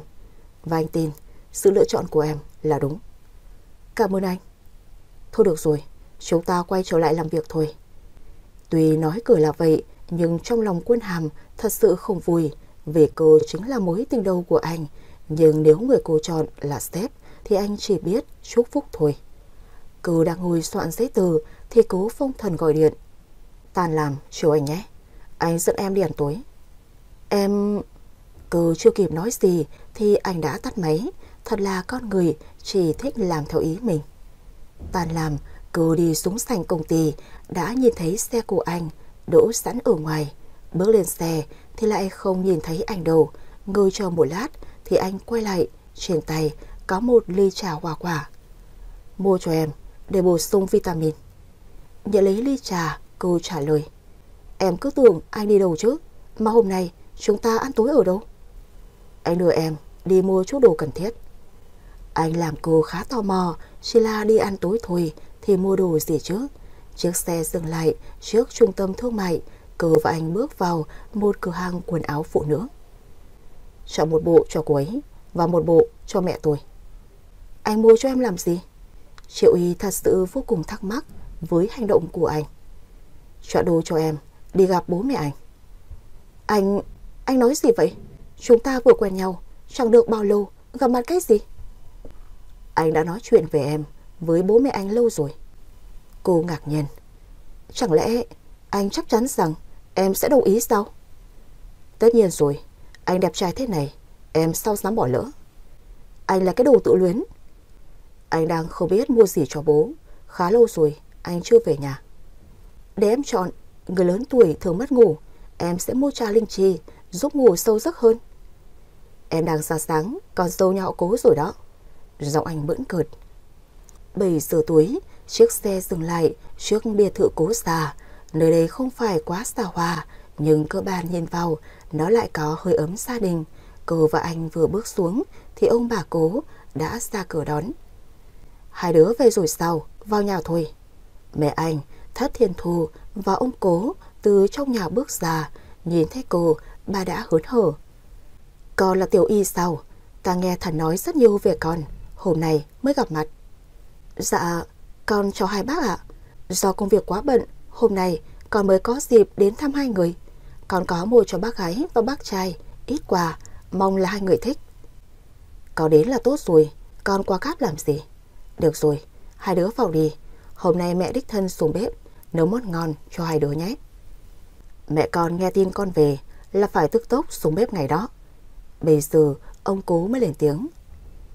Tiểu Y có mua đồ cho mẹ và trà linh chi cho hai người. Hai người xem có ưng ý không? Cô ấy là nghĩ bố mẹ uống trà giúp ngủ sâu giấc, tốt cho sức khỏe. Con chu đáo quá, Tiểu Y.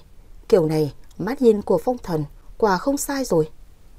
Bác gái cứ nói quá, thật sự lòng con rất ngại. Cô ngượng ngùng. Được rồi, chúng ta vào ăn tối thôi. Trên bàn ăn thật sự rất nhiều món ngon, bắt mắt, làm bụng cô đói vô cùng.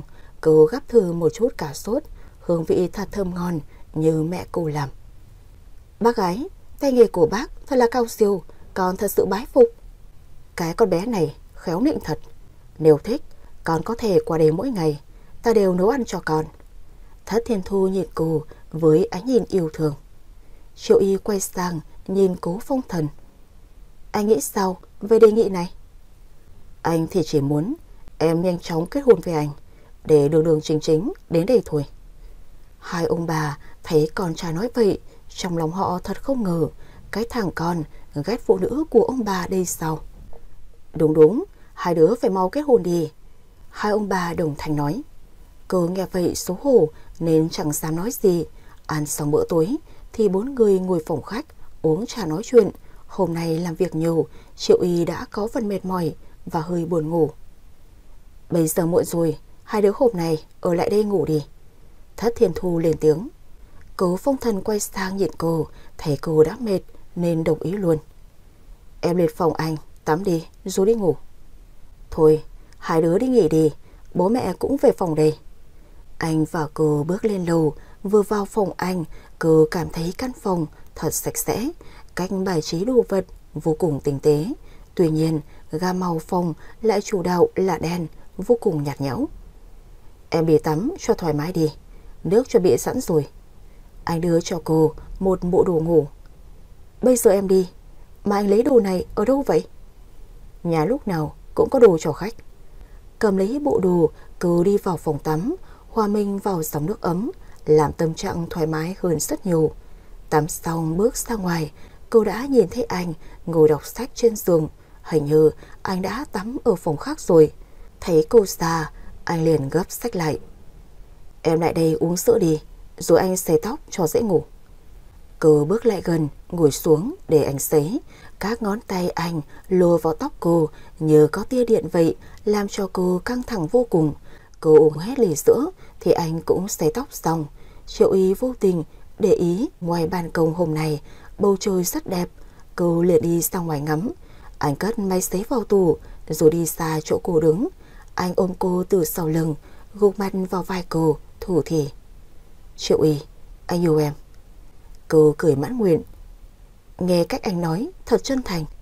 Cô quay người lại, nâng khuôn mặt anh lên. Cô nhìn vào đôi mắt anh và hôn lên môi anh. Cố Phong Thần có hơi ngạc nhiên trước hành động của Triệu Y, nhưng anh nhanh chóng lấy lại thế chủ động. Anh từ từ tách miệng cô ra, tấn công khoang miệng cô. Nó thoang thoảng hương rất ngọt, hơi thở của anh mang phần gấp gáp. Anh nuốt trọn ngọt ngào từ nụ hôn. Anh bế cô bước vào phòng và đặt cô lên giường. Nhìn thấy cô đỏ mặt không phản đối, anh đang mừng thầm trong lòng. Triệu Y, chúng ta có thể... Anh muốn hỏi cô, muốn cô tự nguyện trao trọn cho anh. Cơ thể cô lúc này đang nóng lên. Trong đầu cô bây giờ đã yêu anh, đã tin tưởng anh hơn, nguyện trao cho anh. Cô không nói gì, chỉ kéo cổ anh xuống, hôn lên môi anh thay cho lời nói. Nhận được sự đồng ý, anh liền cho tay luồn vào trong áo, đặt lên nơi mềm mại. Hai người không nói gì mà tự cởi đồ của đối phương. Chẳng mấy chốc, thân thể cô đã hiện ra trước mắt anh, là da cô vô cùng mịn màng. Anh liền cúi xuống ngậm lấy một bên đầy đặn. Cô không chịu nổi mà khẽ ngâm nga, làm anh càng phấn khích hơn. Cứ thế, một đêm của anh trôi qua trong sự ngọt ngào và đầy nóng bỏng. Sáng hôm sau tỉnh dậy, trong lòng anh cảm thấy vô cùng hạnh phúc vì con mèo nhỏ đang nằm ngủ trong lòng. Ở bên cô lúc nào cũng có cảm giác ấm áp, không ai đem lại được. Anh hôn nhẹ lên trán, làm cô khẽ cựa quậy và tỉnh giấc. Nhưng vừa xoay người, hạ thân cô đã đau không chịu được. Cô nhăn mày khó chịu, đánh anh một cái. Anh là cái đồ lưu manh. Xin lỗi, tối qua thật sự anh không thể kiềm chế được. Cô xấu hổ, đỏ mặt, vùi vào trong chăn, không nói gì. Anh liền lôi cô ra và hôn tới tấp. Tiểu Y, chuyển đến ở với anh đi. Không được, bố mẹ em còn chưa biết chuyện chúng ta quen nhau. Không sao, hôm nào sắp xếp thời gian, anh sẽ về nói chuyện với bố mẹ để cho chúng ta kết hôn. Kết hôn gì chứ? Em còn rất trẻ, em chưa muốn làm vợ. Em là không muốn làm vợ anh sao? Nói xong, anh liền đứng dậy đi vào phòng tắm, bỏ mặc cô trên giường ngơ ngác. Anh giận cái gì chứ? Tên xấu xa kia. Cô hét để cho anh nghe thấy. Cô xoay người bước xuống giường, nhưng vừa đặt chân xuống đất đã đứng không vững. Người cô hiện tại rất đau, đến nỗi đi không nổi. Trong lòng cũng phải mắng thầm tên đàn ông làm cô già nông nỗi này. Cô phong thân đi xa, thấy cô khó khăn đi lại, cũng cảm thấy hơi có lỗi, nên tiến lại gần bế cô đi đánh răng. Anh chẳng nói gì, cứ thế trừng khuôn mặt lạnh tanh ra, làm cô vô cùng khó chịu. Cái đồ trẻ con nhà anh, giận cái gì chứ? Người nên giận là em đây này. Anh liền cúi xuống, hôn lên môi, chặn họng cô lại. Đến khi cô khó thở, anh mới buông ra. Tại em không về ở với anh, em ở một mình, thật sự không an toàn. Anh cuối cùng cũng nói, nhưng trong giọng nói của vị sếp lạnh lùng lại là tinh khí của một đứa còn ít. Cô bật cười thành tiếng, rồi hôn lên môi anh cái chụt. Được rồi, ta làm, em sẽ dọn đồ qua, nhưng chúng ta chưa kết hôn đâu nhé. Em còn muốn đi chơi hưởng thụ. Được, anh đồng ý. Lát nữa cho người chuyển giúp em luôn. Hai người họ vui vẻ xuống nhà, không ai thấy ông bà Cố đâu cả. Quản gia nói hai người họ đi thể dục, rồi dẫn hai người ăn sáng xong thì hãy đi làm. Anh và cô ăn sáng xong đến công ty. Tâm trạng của anh hôm nay khá là vui, thỉnh thoảng hiện lên nét cười. Còn cô thì trong đầu vẫn không tin được mình đang yêu đương với anh. Và thậm chí đêm hôm qua cô đã trở thành người phụ nữ của anh. Niềm tin cô dành cho anh vô cùng mãnh liệt.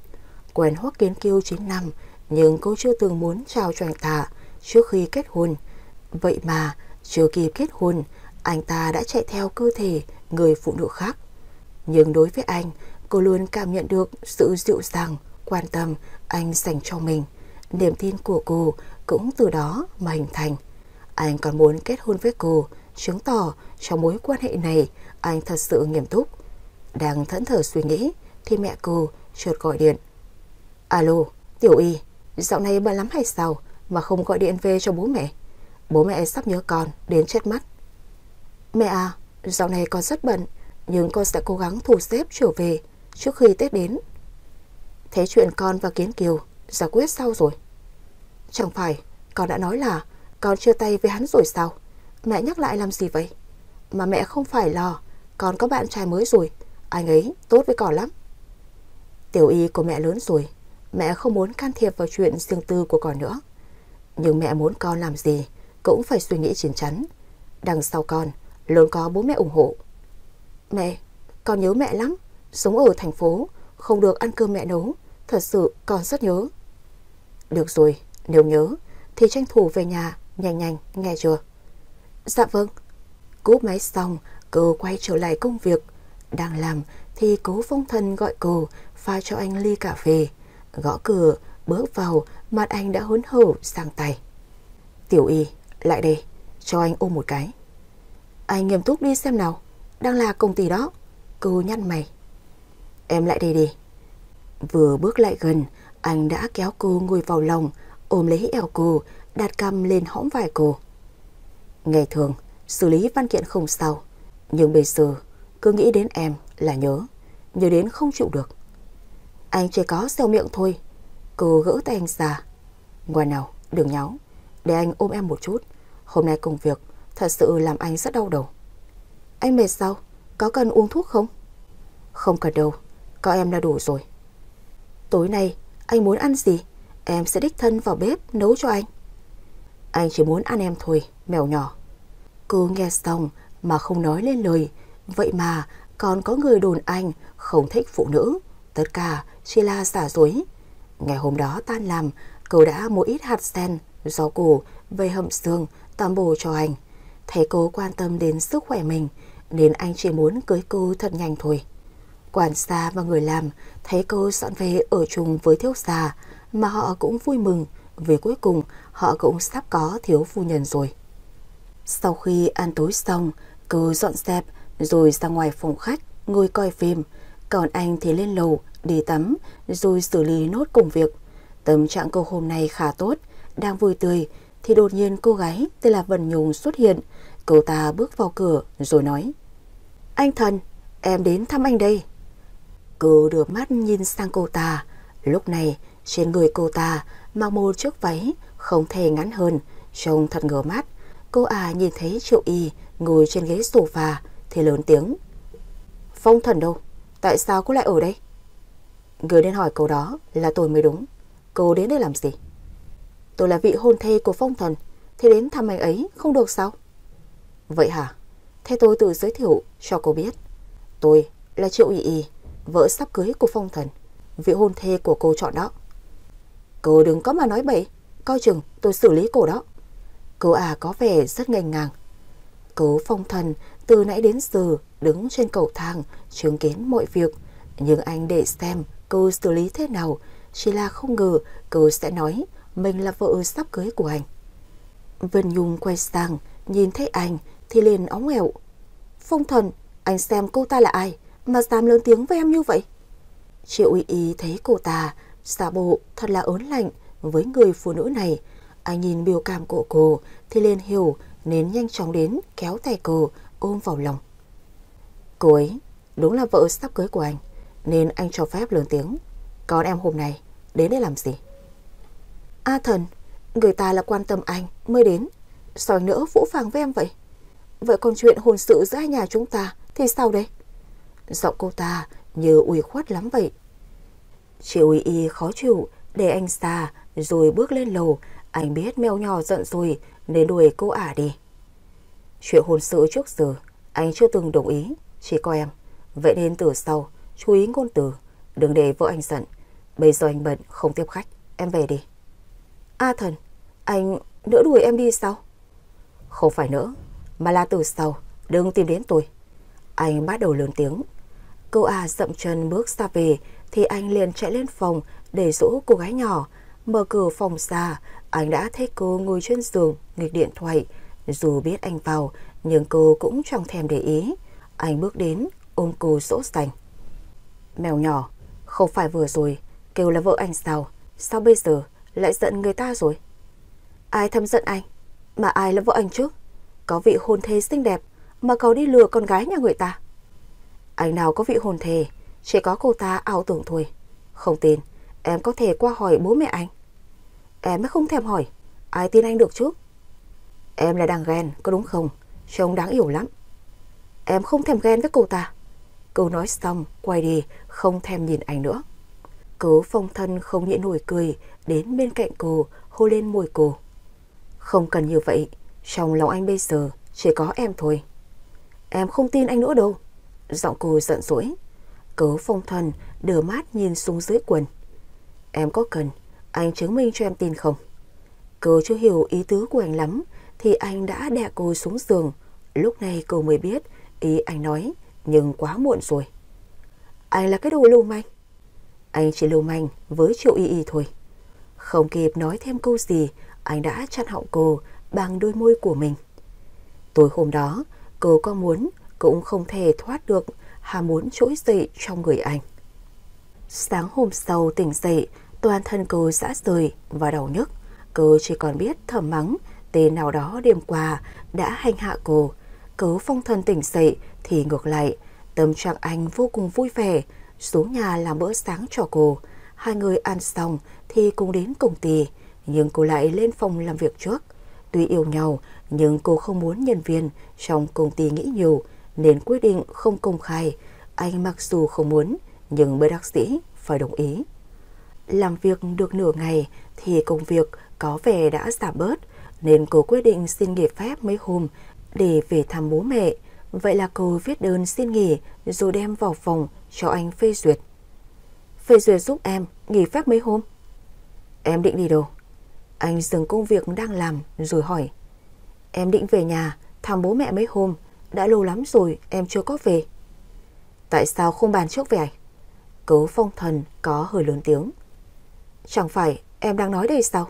Anh quát em làm gì chứ? Anh xin lỗi, có vẻ anh hơi quá đáng rồi. Vậy em muốn về mấy ngày? Có cần anh đi cùng không? Em về 1 tuần, nhưng không cần anh đi cùng đâu. Không được, 1 tuần quá lâu, anh sẽ rất nhớ em. Anh liền phản đối. Kệ anh, tối nay em sẽ book vé về. Cô nói xong liền bỏ ra ngoài. Anh đứng sau thật chẳng biết phải làm sao. Hôm đó tan làm, cô về sớm chuẩn bị bữa tối. Anh hôm nay biết cô đi nên cũng sắp xếp công việc đưa cô ra sân bay. Em về giữ gìn sức khỏe nhé, phải nhanh chóng quay về với anh đó. Cô cười cười ôm lấy anh. Anh cũng vậy, ăn uống cho đầy đủ vào, đừng có mà thức khuya làm việc đó. Nhưng không có em, anh không ngủ được đâu. Thôi được rồi, máy bay sắp cất cánh, em đi đây, sẽ về sớm thôi. Tiễn cô xong thì anh trở về nhà và xử lý công việc mấy ngày để còn về với cô, chứ không có cô thật không thoải mái chút nào. Triệu Y Y nằm trên máy bay ngủ một giấc là về đến nhà. Lúc về đến nơi đã 9 giờ tối. Bây giờ bố mẹ cô đang xem phim thì cô bước vào. Ngạc nhiên chưa? Con gái về thăm bố mẹ đây. Hai ông bà quá đỗi ngạc nhiên. là Thành Lam thấy con gái về thì vội ra đỡ vali. Về nhà sao không nói, để bố mẹ ra đón. Con về thế này không phải hai người rất ngạc nhiên sao? Cái con bé này, thế đã ăn uống gì chưa? Lâu không về, trông con ốm đi nhiều lắm đó. Trước lúc đi con đã ăn rồi, lên máy bay cô ăn no lắm rồi. Bây giờ con đi tắm rồi ngủ đây. Ngồi máy bay con đau lưng quá. Được, đi tắm rồi nghỉ ngơi đi con. Cô xách vali vào phòng. Lâu không về nhưng phòng của cô rất sạch. Có vẻ mẹ cô dọn dẹp thường xuyên.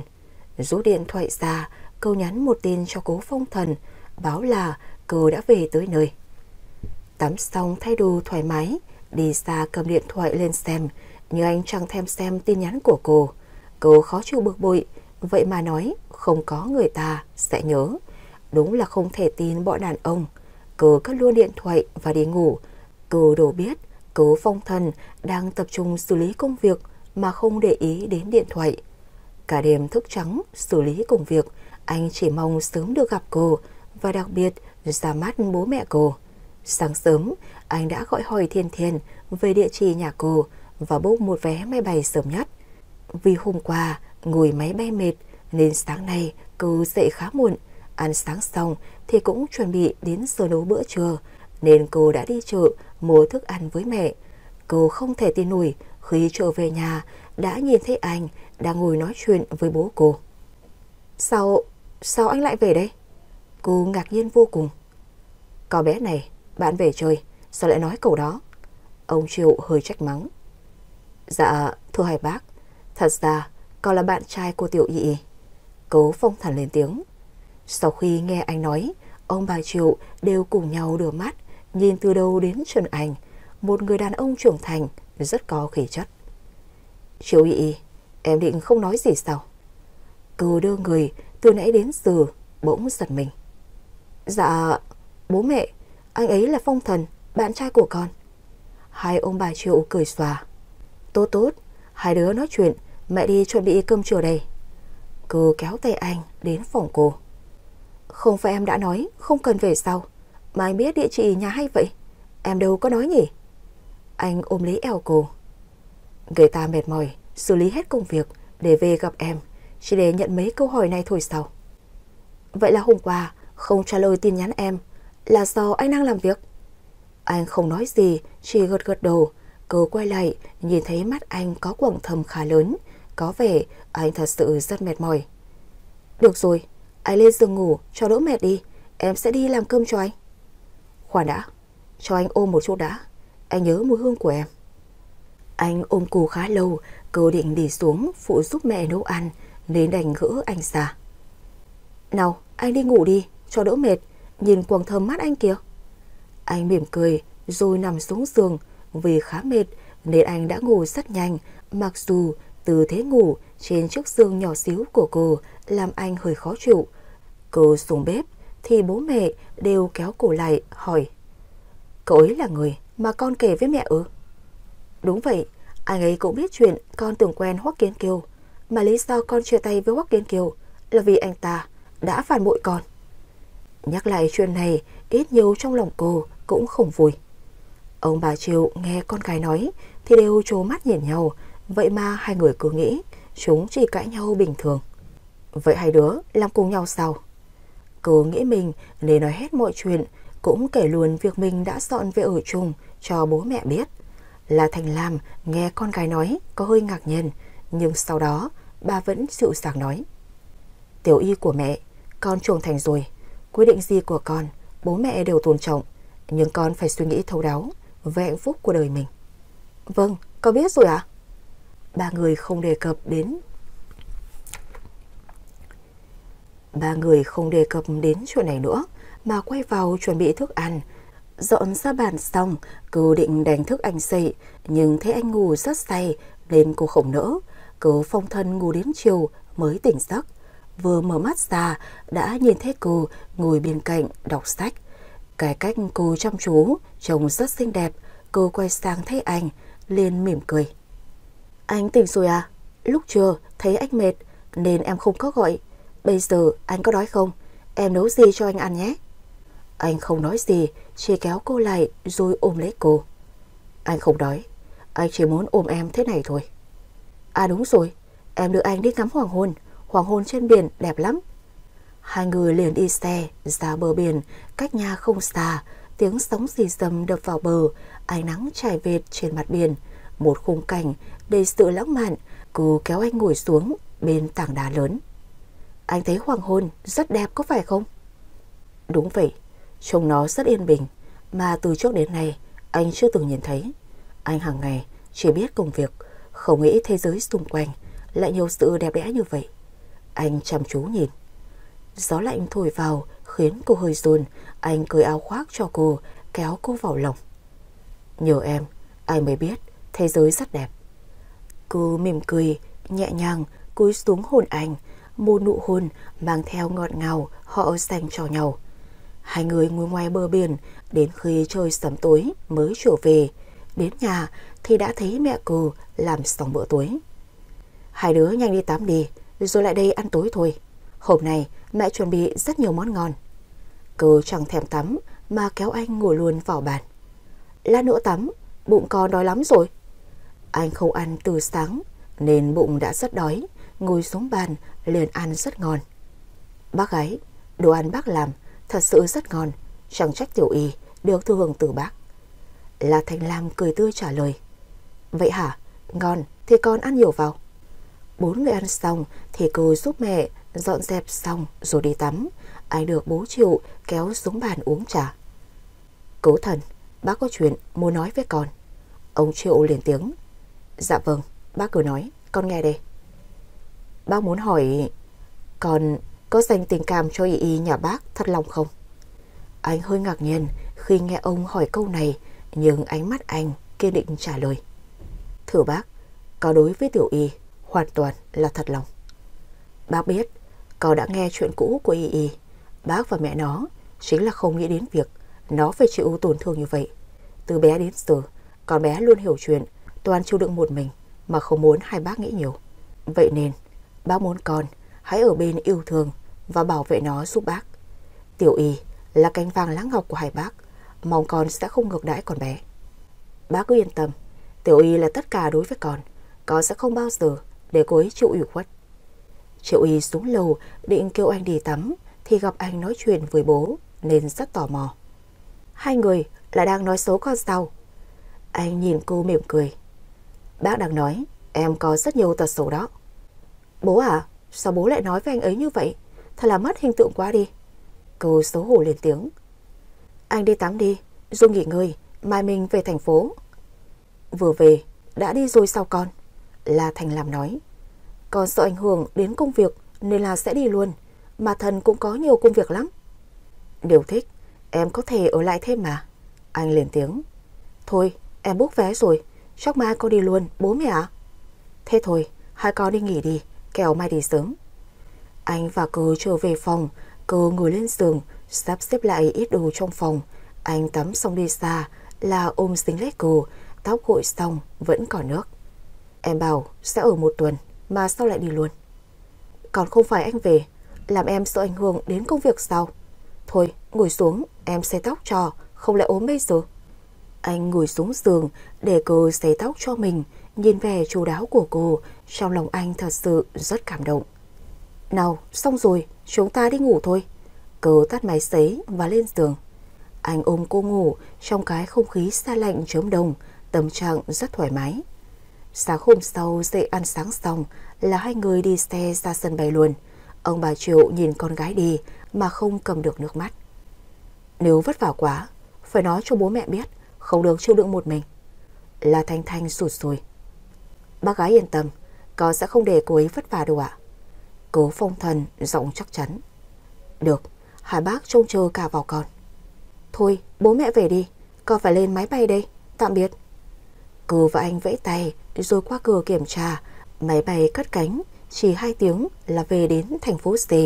Đặt chân xuống sân bay, cô đã cảm nhận được cái lạnh của mùa đông thành phố. Đột nhiên, hình ảnh đó lại ùa về.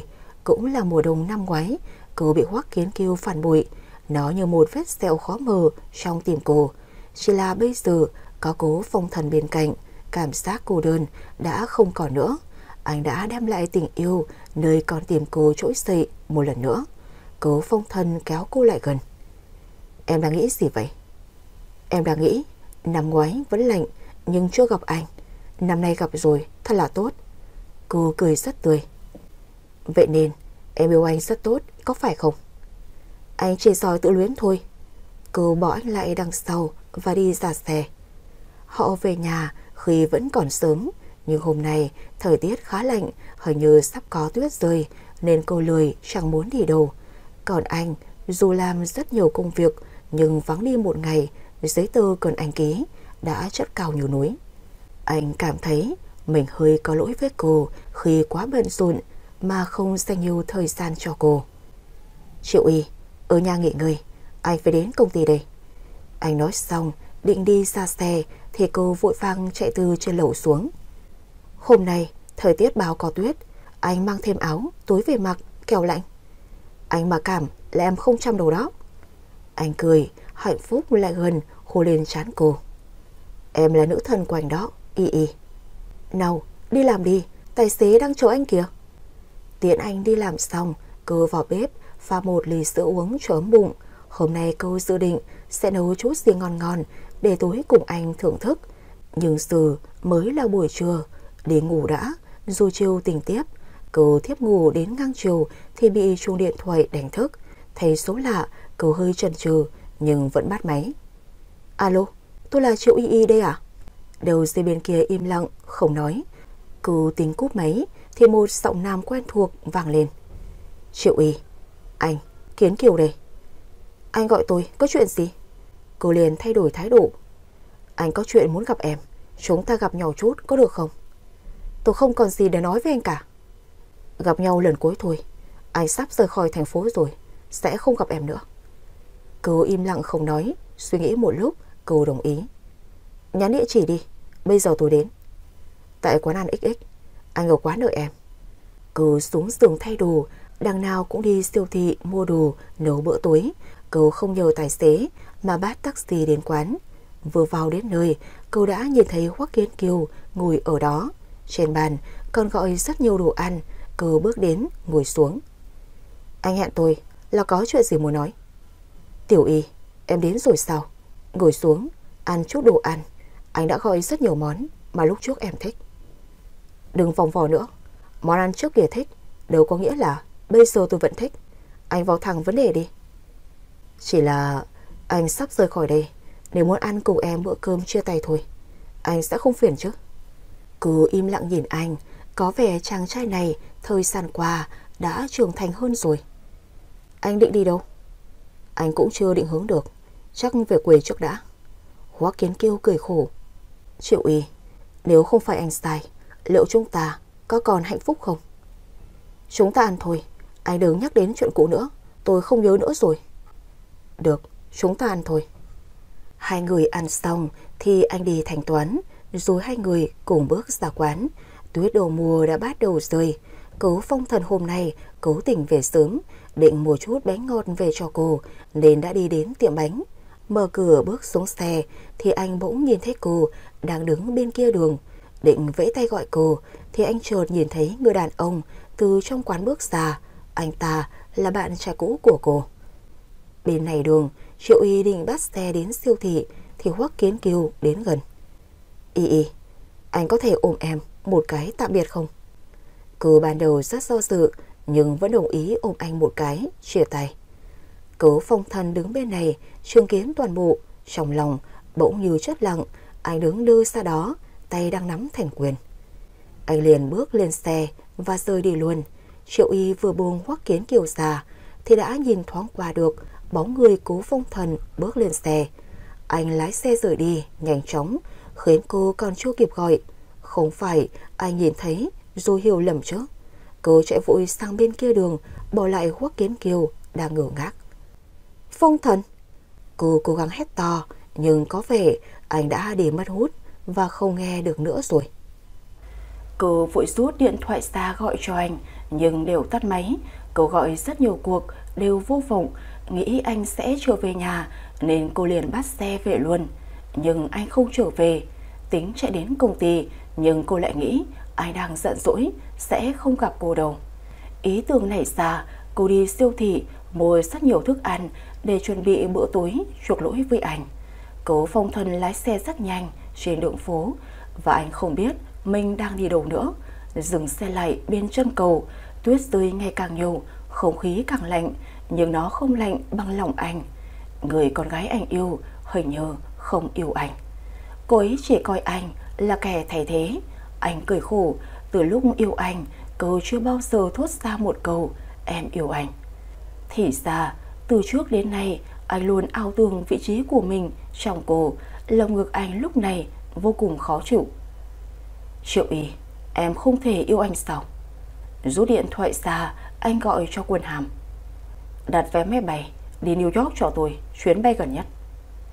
Sếp à, cuộc họp tuần sau mới bắt đầu mà sếp có nói không đi mà, sao giờ lại thay đổi? Quân Hàm thắc mắc. Cậu thích lắm lời không? Cố Phong Thần lớn tiếng. Quân Hàm tái mét mặt, hình như tâm trạng sếp không tốt. Dạ, tôi đặt ngay, thưa sếp. Cố Phong Thần với điện thoại sang một bên, anh ngửa cổ dựa vào ghế. Trong đầu anh lúc này, hình ảnh cô ôm Hoắc Kiến Kiều đang chiếm trọn. Cô chưa bao giờ yêu anh, cô luôn yêu cậu ta dù đã ở bên anh. Quân Hàm nhanh chóng đặt vé máy bay và chuyến gần nhất, còn nửa tiếng nữa sẽ bay. Cố Phong Thần chẳng suy nghĩ, lái xe đến sân bay luôn. Triệu Y đi siêu thị mua quá nhiều đồ, làm quản xa trù không biết ăn bao giờ cho hết. Tiểu thư, mua nhiều như vậy làm gì? Có cần tôi giúp không? Dạ không cần đâu, con sẽ tự tay nấu cho thần. Cô chuẩn bị rất nhiều món, đến tận tối mới xong. Nhìn đồng hồ đã 7 giờ mà anh chưa về. Cô lên lầu đi tắm và thay đồ chờ anh. Nhưng ngồi đến 10 giờ anh vẫn chưa thay đồ, điện thoại vẫn tắt máy nên cô không thể gọi được. Không chờ được, cô gọi cho Quân Hàm mới biết anh đã bay New York rồi. Không nói một lời, không nghe điện thoại, anh thật sự rất quá đáng. Cô tức giận trút bỏ hết đồ ăn rồi lên lầu ngủ, nhưng nằm trằn trọc mãi, cô vẫn không thể ngủ được. Nghĩ đến lúc anh nhìn thấy cô ôm Hoắc Kiến Kiều, có phải anh rất tức giận. Vậy tại sao không lại gần chất vấn cô, không để cô nói mà bỏ đi? Tại sao lại tắt máy? Cứ nằm trong mớ suy nghĩ mà cô thiếp đi lúc nào không hay. Sáng hôm sau tỉnh dậy, điều đầu tiên cô làm là xem điện thoại, xem anh có gọi lại không, nhưng chẳng có gì hết. Hôm nay cô đi làm trở lại nhưng không có anh. Cô uể oải vô cùng, ngồi cả buổi chỉ xử lý vài giấy tờ linh tinh. Công việc đó lặp đi lặp lại suốt 2 tuần liền. Cô hôm nào cũng gọi cho anh, muốn cháy cả máy, nhưng không có kết quả gì. Tâm trạng buồn chán làm cô đến ăn cũng không thể nuốt nổi. Lòng kiên nhẫn gần như sắp hết, cô quyết định đến gặp Thất Thiền Thù, nhờ bà gọi cho anh. Tan làm, cô liền bắt xe đến biệt thự Cố Xà. Đi vào khuôn viên, cô thấy Thất Thiền Thù đang tỉa hoa trong vườn. Cô bước lại gần. Dạ, con chào bác gái, con mới tới. Tiểu Y, đến chơi sao con? Vào nhà ngồi đợi bác rửa tay. Thất Thiền Thù rửa tay rồi cùng cô vào nhà nói chuyện. Tiểu thân đi công tác mà đến hôm nay mới sang chơi với bác. Ở bên đó có buồn không? Hình như con gầy đi mất rồi. Thất Thiền Thù ân cần hỏi. Bác biết anh Thần đi công tác à? Ừ, nó có gọi cho bác. Sao vậy con? Triệu Y nhìn bà rồi kể lại sự việc đã xảy ra. Bà đăm chiêu một lúc rồi lên tiếng. Nghe bác nói này, Thần, nó không phải là đứa bốc đồng, không suy nghĩ. Nhưng nó chọn đi công tác là muốn tránh mặt con. Chắc hẳn nó rất thất vọng với sự việc đó. Bây giờ gọi cho nó bằng máy của bác. Gọi nó về, hai đứa phải bình tĩnh, giải quyết rõ ràng. Cô cầm điện thoại của bà và gọi cho anh. Tút tút. Alo mẹ, con nghe. Cuối cùng đã nghe được giọng của anh, nhưng không phải số máy cô. Thì ra anh cố tình không bắt máy của cô. Mẹ, sao mẹ không nói gì vậy? Là em, Triệu Y trả lời. Cố Phong Thần nghe được giọng cô liền im lặng giây lát. Anh rất nhớ cô nhưng giận nên chỉ lạnh lùng trả lời. Gọi anh có việc gì không? Tại sao không nghe em gọi? Anh bận quá, không biết, bây giờ mới rảnh. Vậy bao giờ anh về? Anh suy nghĩ đã đến lúc phải đối diện với cô để giải quyết vấn đề. Ngày mai anh về. Có cần em ra đón không? Không cần đâu, anh bận rồi, cúp máy đây. Anh thẳng thừng tắt máy, khiến cô không kịp nói gì. Cô đưa điện thoại cho Thất Thiền Thù và tâm trạng đã tốt hơn chút ít. Thần nói mai anh ấy sẽ về bác ạ. Được rồi, hai đứa phải bình tĩnh, giải thích cho nhau hiểu, đừng cứ trẻ con mãi. Dạ vâng, con xin phép về bên kia đây ạ. Không ở lại ăn cơm với bác sao? Dạ thôi, con về đây. Nhìn cô rời khỏi, Thất Thiền Thù biết cô đã yêu con trai mình, chỉ là chưa đủ niềm tin dành cho nhau thôi. Chị Uy Y trở về biệt thự khi tâm trạng ổn hơn chút. Cô uống ly sữa rồi lên giường ngủ. Ngày hôm sau, cô đến công ty làm việc và có hỏi Quân Hàm về giờ bay của anh. Cô làm việc đến giờ nghỉ trưa, xong thì sửa soạn ra sân bay đón anh, mặc dù anh bảo không cần. Đứng ở sân bay cả tiếng đồng hồ, cô mới nhìn thấy anh đi xa. Đang tươi cười vẫy tay thì cô chột khựng lại đứng hình. Cô gái tên là Vân Nhung từ đằng sau chạy lại, khoác tay anh rất thân mật. Anh không nói gì mà mặc kệ cô ta bám lấy anh. Cố Phong Thần nhìn thấy cô thì ngạc nhiên lắm. Chẳng phải anh nói không cần đón sao? Mới không gặp 2 tuần, nhìn cô ốm đi rất nhiều, chắc lại không ăn uống gì. Ngay lúc này chỉ muốn đi đến ôm lấy cô, nhưng nghĩ đến hình ảnh kia anh lại không khỏi tức giận. Cô thong thả bước lại gần. Anh về rồi à? Đi xa có mệt không vậy? Triệu Y ân cần hỏi. Cô Vân Nhung đứng bên cạnh lên tiếng. Cô không phải lo đâu, có tôi bên cạnh, Thần làm sao mà mệt được, đúng không Thần? Cố Phong Thần ngay lúc này chỉ muốn gạt phăng tay của Vân Nhung ra khỏi người mình, nhưng đến cuối cùng chỉ giữ im lặng không nói. Triệu Y cười nhếch môi. Thì ra 2 tuần đi công tác là ở bên cô ta, vậy mà tôi còn lo cho anh đỡ chứ. Thật là nực cười. Nói xong cô quay đi, không nói thêm lời nào.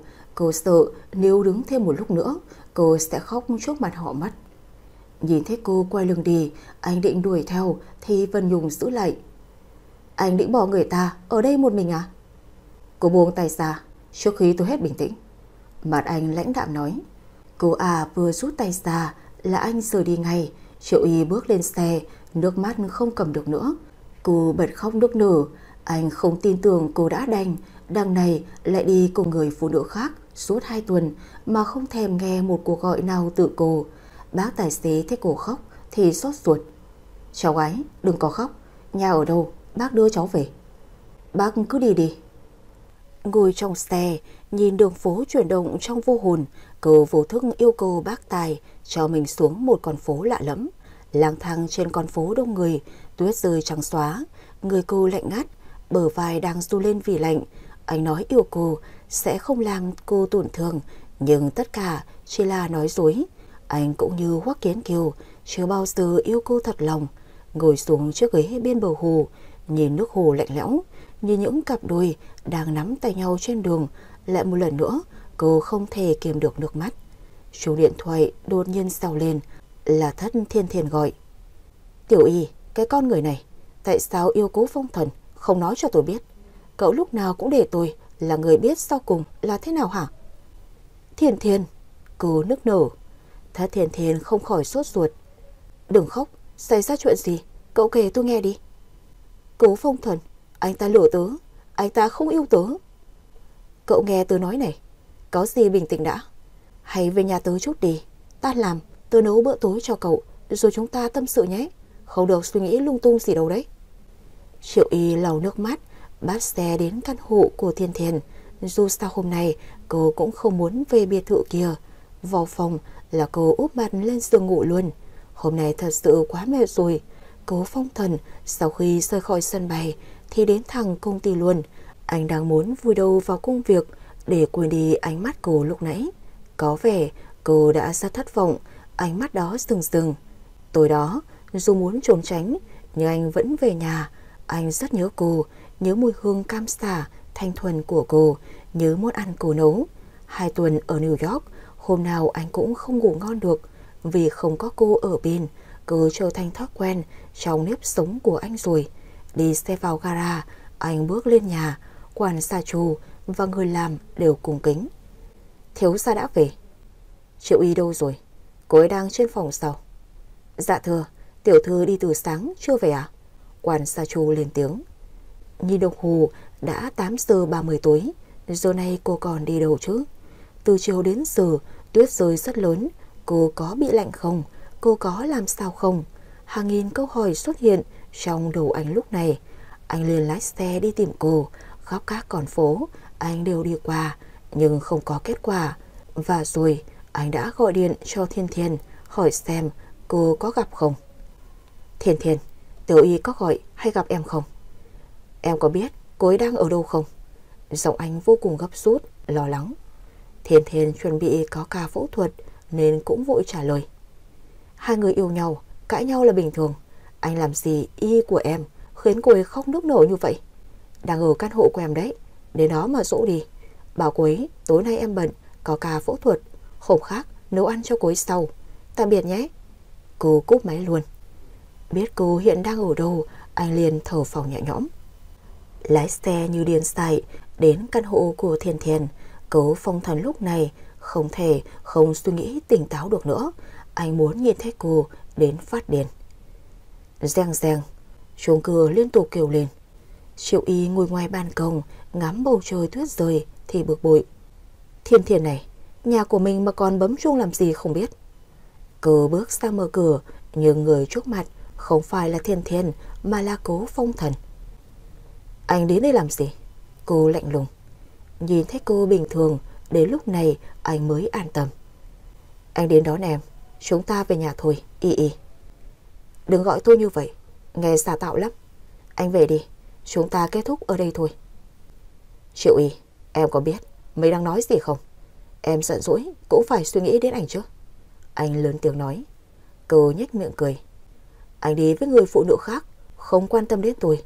Bây giờ lại trách tôi giận dỗi không suy nghĩ. Anh có thấy mình quá buồn cười không hả, Phong Thần? Vậy tôi hỏi em ôm Hoắc Kiến Kiều ở giữa phố thì thế nào? Em còn yêu hắn nhưng lại đến bên tôi, có đúng không? Em coi tôi là kẻ ngốc, là một kẻ thay thế, đúng chứ? Cô Phong Thần lúc này không còn bình tĩnh nữa. Cô khựng lại, bất chợt không nói gì, nhìn thẳng vào mắt anh. Anh nhìn thấy nhưng không cho tôi giải thích mà rời đi. Tôi gọi anh cũng không thèm trả lời. Anh yêu nhưng chưa từng tin tưởng tôi. Có phải ở bên người phụ nữ khác anh vui lắm đúng không? Cô vừa nói, nước mắt ấm ức vừa rơi. Cố Phong Thần, anh nghe cho kỹ đây. Tôi không còn yêu Hoắc Kiến Kiều. Hôm đó ôm anh ta chỉ là cái ôm chia tay khi anh ta rời khỏi thành phố. Tôi cũng chưa từng có ý nghĩ coi anh là kẻ thay thế, anh hiểu chứ hả?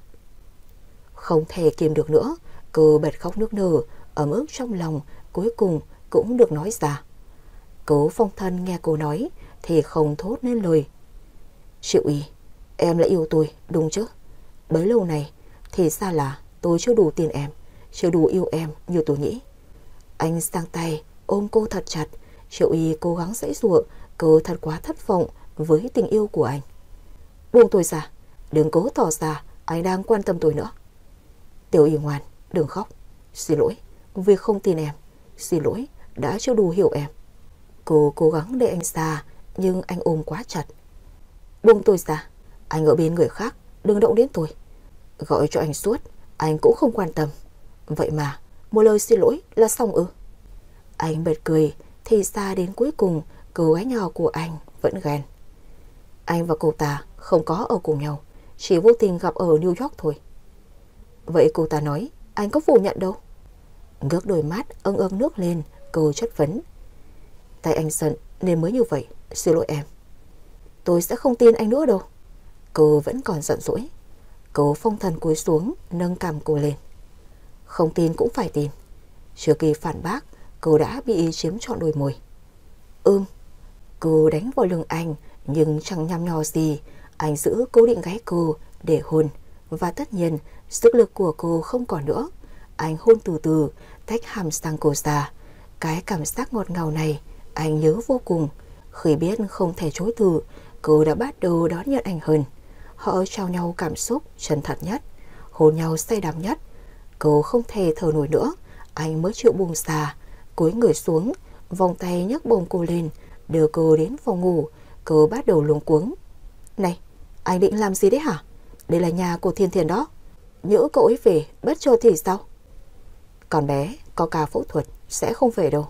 Vậy nên đêm này cố gắng chịu trận để bù 2 tuần qua anh không ở bên nhé. Và thế là Triệu Y đã bị anh quăng lên giường. Mọi nơi đi qua, tất cả anh đều để lại những dấu hôn ái muội. Căn phòng chỉ chốc lát mà ngập tràn mùi vị tình ái. Cố Phong Thần ghé sát tai cô, nói: Y, sinh con cho anh nhé. Sau khi xong, cô đã liệm đi trong vòng tay anh, bế cô vào phòng tắm rửa. Anh vẫn không quên hôn cô. Triệu Y, anh yêu em, cả đời này chỉ yêu mình em. Tắm xong, cô đã nằm trọn trong lồng ngực anh mà ngủ say. Thấy hơi thở đều đặn của cô, Cố Phong Thần lúc này mới có thể tin được rằng cô đang yêu mình. Từ trước đến nay, anh chưa từng rung động bởi một cô gái nào. Trái tim anh như hóa đá, dần theo năm tháng. Nhưng ông trời đã để cô đến bên anh, khiến anh yêu cô như điên cuồng. Xa cô 2 tuần, nhưng anh có những ngày không chịu nổi, muốn gọi cho cô, muốn nhìn thấy khuôn mặt cô. Nhưng anh chỉ sợ người cô yêu không phải anh, chỉ sợ phải nghe cô nói chia tay. Bây giờ nghe được sự thật rồi, thế giới của anh lại trở về màu hồng đẹp đẽ. Đêm đó nhiệt độ rất lạnh, nhưng hai người vẫn cảm thấy ấm áp vì có đối phương ở bên. Triệu Y đã tìm nơi ngủ thoải mái nhất trong vòng tay anh. Cố Phong Thần nhìn cô ngọ nguậy, chỉ muốn ăn cô ngay lập tức. Sáng hôm sau mở mắt ra, cô đã nhìn thấy anh. Cảm giác này thật sự vô cùng an toàn. Có anh ở bên, Cô cảm thấy mình như là người phụ nữ hạnh phúc nhất. Triệu Y, chúng ta đi đăng ký kết hôn đi. Anh ghé sát tai cô, thủ thỉ. Ôm lấy cổ anh, cô hôn chụt một cái. Đừng có mà vội vàng, em phải suy nghĩ có nên lấy anh không đã. Em đừng có mà ăn rồi lại bỏ nhà. Em lấy đi hết của anh rồi, em phải chịu trách nhiệm. Cố Phong Thần trừng đôi mắt ngây thơ nhìn cô. Triệu Y lúc này không thể không bật cười. Người bắt đền phải là em mới đúng, anh sẽ chịu trách nhiệm chứ. Đương nhiên, muốn anh chịu trách nhiệm thì phải kết hôn và sinh cục cưng cho anh. Em sẽ không lấy một tên sói như anh đâu. Con sói như anh sinh ra chỉ có thể ăn một con mèo nhỏ như em thôi. Nói xong, anh liền kéo chăn trùm lên, và chuyện gì đến cũng đến, hạ thần cô kéo đến cơn đau không đi nổi. Cố Phong Thần, anh tính không cho em đi sao? Triệu Y hét lớn. Cố Phong Thần cười lường mành. Anh bế em đến công ty là được chứ gì. Cô ném chiếc gối về phía anh. Anh mau tìm ngay một bộ ga giường mới. Nhìn hậu quả anh gây ra này. Thiên thiên mà về, không biết sẽ suy nghĩ chúng ta thế nào. Suy nghĩ gì kệ con bé. Chúng ta yêu nhau, đường đường chính chính, sao phải sợ? Không sợ, nhưng em sẽ rất xấu hổ đó. Mặt cô lúc này đang đỏ dần lên. Lục tung căn nhà, anh mới tìm được bộ ga giường khác. Nó có vẻ đã lâu không sử dụng. Thay xong, anh đem bộ ga kia đi giặt và phơi lên. Từ đầu đến cuối, cô không phải động tay vào. Nhìn cách anh làm rất thuần thục, cô nghĩ anh mà làm nội trợ sẽ rất tốt. Cố Phong Thần thấy cô nhìn mình, cười khúc khích. Anh lại gần. Nhìn anh, có gì đáng cười lắm hả? Đâu có, trông anh có hơi giống một bà nội trợ thôi mà. Nếu muốn anh làm bà nội trợ thì cưới anh đi. Anh muốn cưới đến thế ư, mà cứ nhắc suốt vậy? Đúng vậy, để em xong chơi ở ngoài, sẽ có rất nhiều người nhòm ngó. Chỉ bằng trói em lại, quen người anh, không phải sẽ tốt hơn sao? Triệu Y bật cười, hôn anh một cái. Hôn nhân không đơn giản như anh nghĩ đâu. Anh không cần biết, chỉ cần đối tượng là em, đều đơn giản, đều xứng đáng. Nào, bây giờ về nhà thôi. Em nhớ mấy chú cá nhỏ của em rồi. Em nuôi cá từ bao giờ vậy? Từ một tuần sau khi anh đi. Đồ vô lương tâm, người ta khóc hết nước mắt cũng chẳng thèm gọi về. Xin lỗi, anh sẽ chuộc lỗi bằng cách ở bên em cả đời. Anh bế cô ra xe rồi phóng về nhà. Mọi người thấy cô và anh cùng trở về thì an tâm. Cuối cùng họ đã làm lành. Hai người về rồi ạ. Đồ ăn sáng đã chuẩn bị xong. Thím Chu lên tiếng. Em mua lên cho cá ăn. Lại ăn sáng đi, thím Chu sẽ giúp em cho cá ăn. Không có anh lại không ăn uống gì, chúng em gầy đi nhiều quá. Còn không phải tại anh sao? Cô phụng phịu đi vào bàn ăn. Anh đứng đằng sau nhìn theo. Con mèo nhỏ này thật khiến anh không thể yên tâm nổi mà.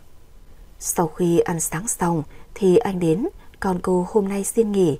Cô tập tễnh đi dạo trong vườn ngắm hoa cho thư giãn. Cùng lúc đó thì mẹ anh có ghé chơi. Bà vừa vào đến nơi thấy cô đi như vậy thì lo lắng. Tiểu Y, chân con sao vậy? Dạ, con không sao đâu bác. Tại đêm qua con vô tình bị ngã thôi. Nhắc đến chuyện này, mặt cô đỏ bừng lên. Là bà đã đoán ra được chuyện xảy ra đêm qua rồi. Hôm nay biết con ở nhà nên ta có làm ít bánh ngọt mang sang cho con. Vào nhà ăn thôi.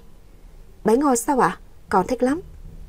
Hai người vui vẻ bước vào trong thưởng thức bánh. Nhưng khi vừa mở hộp ra thì cơn buồn nôn ập đến cổ họng cô. Chạy vội vào nhà vệ sinh, cô nôn hết ra những thứ đã ăn lúc sáng. Triệu Y, con không sao chứ?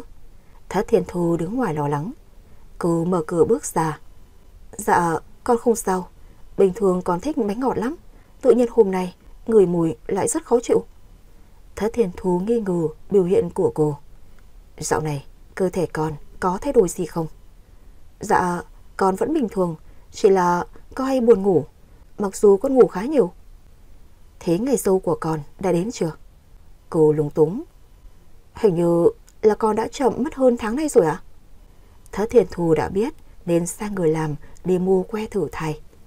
Bác gái, sao lại mua que thử thai? Cô thắc mắc. Là con có thể đã có thai rồi chứ sao? Triệu Y ngẩn ngơ. Làm gì có chuyện đó, sao lại nhanh thế được? Chết rồi, cô với anh không dùng biện pháp an toàn. Bây giờ cô mới nhớ ra. cầm que thử thai đã thử trong tay, nó hiện lên 2 vạch. Bây giờ cô đã chắc chắn mình mang thai thật rồi. Thất Thiên Thu thấy vậy rất vui mừng. Tiểu Y, con có thai rồi, ta sắp có cháu rồi. Bác gái, con... Cô chưa nói hết câu, bà đã cướp lời. Bác gái cái gì? Gọi ta là mẹ, nghe chưa? Ta sẽ về báo cho ông nhà biết, rồi hai đứa sẽ làm đám cưới. Còn mau gọi báo cho Phong Thần biết đi. Bác... À, mẹ, con biết rồi. Thất Thiên Thu vui vẻ đi về báo cho ông Cố. Cô ngồi ngẩn ngơ, xoa cái bụng nhỏ, vừa mừng vừa lo khi cô cưng đến với cô. Mừng vì cô có con với anh, nhưng lo vì cô chưa đủ can đảm làm mẹ. Mà tối hôm qua anh với cô còn xảy ra chuyện đó, liệu có ảnh hưởng đến bảo bối nhỏ không? Nghĩ đến chuyện này, cô chuẩn bị ngay đến bệnh viện khám. Vào bệnh viện thì cô lại gặp Thiên Thiên. Cậu vào đây làm gì, Y Y? Thất Thiên Thiên tò mò. Mình vào khám thai. Cô ngắc ngứ. Thất Thiên Thiên trố mắt. Cậu có thai với anh Phong Thần sao? Hai người có phải tiến triển nhanh quá rồi không? Thôi, để mình đi khám đã, sẽ nói chuyện với cậu sau. Triệu Y vừa rời đi là Thiên Thiên đã rút máy, gọi cho Cố Phong Thần. Alo, Phong Thần, anh biết chuyện gì chưa? Đang bận họp nên anh không tiện nói to. Có gì thì nói nhanh lên, anh đang bận họp. Bây giờ vẫn còn họp hành. Triệu Y, cô ấy đến bệnh viện khám thai kìa, anh có biết không? Em nói cái gì hả? Cố Phong Thần nhảy dựng lên. Anh làm con nhà người ta có thai, còn hỏi cái gì sao? Mau đến bệnh viện đi. Nói xong, cô cúp máy, để lại anh như đứng hình. Nhanh chóng vài phút sau, anh sai quân hàm rồi giờ họp lại và nhanh như bay đến bệnh viện. Anh đang rất vui mừng, sung sướng, cô là đang mang thai con của anh. Triệu Y khám xong, biết con không sao thì mới an tâm. Bảo bối nhỏ đã được 4 tuần mà cô không hề hay biết. Vừa ra khỏi bệnh viện, cô đi đến bắt xe thì nhìn thấy Cố Phong Thần đang loay hoay nhìn xung quanh phía bên kia đường. Chẳng lẽ Thiên Thiên đã gọi anh ấy đến? Đúng là con người không giữ được gì hết. Triệu Y đứng bên này vẫy tay gọi. Phong Thần, em ở đây. Cố Phong Thần quay sang, nhìn thấy cô bên kia thì vui vẻ chạy sang đường, nhưng không để ý chiếc xe đằng xa đang chạy nhanh đến gần. Cẩn thận! Triệu Y hét lớn. Vừa quay lại nhìn, chưa kịp tránh, anh đã bị tông trúng, ngã lăn ra đường. Triệu Y đứng đây nhìn mà tim như ngừng đập. Phong Thần! Cô gào thét chạy lại. Máu từ đầu anh chảy xuống đường, anh đã bất tỉnh. Cô khóc và mọi người xung quanh cũng chạy đến. Phong Thần, tỉnh dậy nhìn em, nhìn xem em đang mang trong mình bảo bối này. Cô kêu gào thảm thiết. Mọi người liền giúp cô đưa anh vào bệnh viện cấp cứu. Nằm trên băng chuyền đẩy vào cấp cứu, máu từ đầu anh không ngừng chảy ra ướt đẫm tấm mền trắng. Cô khóc nấc không thành tiếng. Thiên Thiên từ đằng xa chạy lại ôm lấy cô ở ngoài phòng cấp cứu. Y Y, đừng quá lo lắng, anh ấy sẽ không sao đâu. Thiên Thiên, là lỗi của mình, là mình hại anh ấy bị tai nạn. Phong Thần mà có mệnh hệ gì, mình sẽ không sống nổi mất. Thiên Thiên gọi điện báo tin cho ông bà cô biết. Chỉ một lát sau, họ đã hớt hải đến bệnh viện. Nhìn thấy Triệu Y đang ngồi khóc, Thất Thiên Thu chạy lại. Triệu Y, Thiên Thiên, đã xảy ra chuyện gì? Phong Thần có làm sao không? Triệu Y ngước lên nhìn bà, nức nở. Mẹ ơi, là tại con. Nếu con không gọi thần, anh ấy sẽ không vội vàng chạy sang đường, sẽ không gặp tai nạn. Tất cả là tại con. Thất Thiên Thu ngồi xuống, ôm lấy vai Triệu Y. Không phải lỗi của con, thần sẽ không sao hết. Nó sẽ không có mệnh hệ gì. Tất cả những lời bà nói chẳng qua cũng chỉ là để an ủi cô, cũng như chính bản thân bà. Con trai duy nhất của bà mà làm sao thì người làm mẹ như bà sao chịu nổi. 4 người cứ thấp thỏm lo âu nhìn vào phòng cấp cứu. Đã 2 tiếng mà bác sĩ vẫn chưa ra. Thiên Thiên làm bác sĩ phẫu thuật, ít nhiều cô biết để cấp cứu lâu như vậy át hẳn không hề nhẹ, nhưng cô không dám nói, sợ làm mọi người hoảng sợ thêm. Tình. Cuối cùng đèn phòng cấp cứu đã tắt, bác sĩ bước ra, mọi người đều vội vàng đến gần. Bác sĩ, con trai tôi sao rồi? Ông Cố lúc này vô cùng sốt ruột. Gia đình bình tĩnh, bệnh nhân đã qua cơn nguy kịch nhưng mất nhiều máu, tình trạng hôn mê sâu sẽ xảy ra. Cậu ấy tỉnh lại hay không còn tùy thuộc vào chính bản thân cậu ấy và gia đình hỗ trợ. Bây giờ chúng tôi sẽ chuyển cậu ấy đến phòng hồi sức. Mọi người có thể vào thăm. Nghe được tình trạng hôn mê của anh, Triệu Y đã ngất lịm đi trong vòng tay của Thất Thiền Thù. Nằm trong phòng đến tối, cô mới tỉnh lại. Xung quanh không có ai. Cô không biết mình đã lịm đi từ lúc nào. Ở cổ tay cô còn đang cắm ống kim chuyển nước. Nhanh chóng rút nó ra, cô đi ra khỏi phòng tìm phòng bệnh của anh. Thiền Thiền thấy cô tỉnh thì chạy tới lo lắng. Triệu Y, cậu tỉnh rồi sao? Cậu không nghỉ ngơi sẽ ảnh hưởng đến em bé đó. Thiền Thiền, thần, anh ấy ở đâu? Anh ấy ở đâu? Cậu mau dẫn tớ đến gặp anh ấy đi.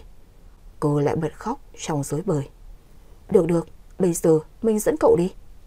Thiền Thiền dẫn cô đến phòng anh nằm. Nhìn thấy anh trên giường bệnh, đầu thì bằng bó kín. Cô bật khóc chạy lại. Thần, em đây, Triệu Y đây. Anh mau tỉnh dậy nhìn em đi. Mau nhìn xem, em mang thai con của chúng ta này. Cô kêu khóc nức nở nhưng chẳng lay động được người nằm trên giường. Anh vẫn nằm im, không phản ứng gì. Triệu Y cứ ngồi bên cạnh, hết khóc lại ngồi ngẩn ngơ, hết ngồi lại khóc. Khóc đến kiệt sức mà ngủ quên lúc nào không hay. Thất Thiền Thù nấu ít cháo mang vào cho cô. Ngồi nhìn cô sở xác. Chỉ sau một ngày bà thường xót vô cùng. Con mau ăn chút cháo đi, lấy lại sức. Mẹ ơi, con không muốn ăn đâu. Thế con định không nghĩ cho bé sao? Bây giờ không phải mình còn nữa, mà là hai người của nhà họ Cố. Ngày hôm sau, Quân Hàm có đem giấy tờ cần chữ ký của anh đến bệnh viện. Cố phỏng vấn đã thay con trai ký và tạm thời xử lý công việc của công ty. Cô thì ngày nào cũng ở bệnh viện trò chuyện cùng anh, chỉ mong anh sớm tỉnh lại. Vậy mà 1 tháng trôi qua, tình trạng của anh vẫn vậy, không có gì thay đổi. Dạo gần đây ở bệnh viện nhiều hơn nên sức khỏe cô đã yếu đi trông thấy. Các cơn nghén hành hạ làm cô chẳng ăn uống được gì, người gầy rạc đi. Thất Thiền Thù nhìn cô như vậy không khỏi xót xa, khuyên cô về nghỉ, nhưng cô cố chấp ở lại. Sau 1 tháng băng bó theo dõi, hôm nay bác sĩ đến kiểm tra vết thương ở đầu. Về cơ bản nó đã lành hơn rồi, nhưng anh vẫn không có dấu hiệu tỉnh lại. Cô nhìn khuôn mặt anh nhợt nhạt, thiếu sức sống, làm cô càng lo lắng hơn.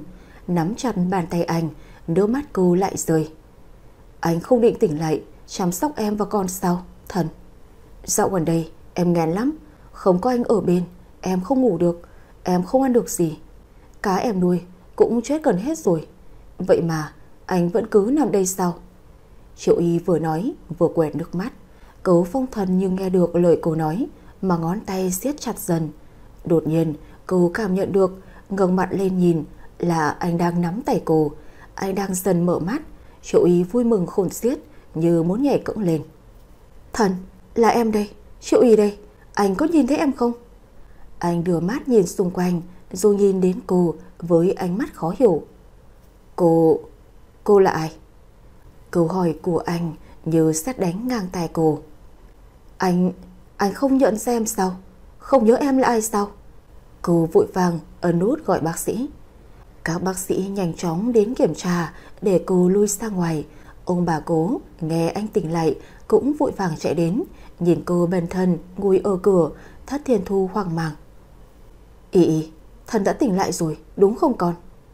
Mẹ, Thần không nhận ra con, anh ấy không nhớ con. Cô lại bắt đầu khóc. Mắt cô dạo này khóc nhiều đã dừng húp lại rồi. Bác sĩ từ phòng bệnh đi ra thông báo. Bệnh nhân đã tỉnh lại, nhưng do chấn thương nặng ở đầu nên cậu ấy sẽ bị mất một phần trí nhớ xảy ra gần đây. Tuy chỉ là tạm thời, nhưng cũng có thể là vĩnh viễn. Xác suất xảy ra cũng khá là cao. Vị bác sĩ nói xong thì rời đi. Triệu Y nghe xong thì ngồi bệt xuống. Cô đang không còn sức để khóc nữa rồi. Thất Thiền Thù dìu cô đứng dậy đi vào phòng. Cố Phong Thần đang ngồi trên giường bệnh, nhìn thấy họ vào, anh lên tiếng. Bố mẹ, con bị làm sao mà phải vào viện vậy? Mà cô gái này là ai? Anh vừa nói vừa chỉ tay về hướng cô. Thất Thiền Thù chạy lại gần. Phong Thần, con không nhớ con bé này sao?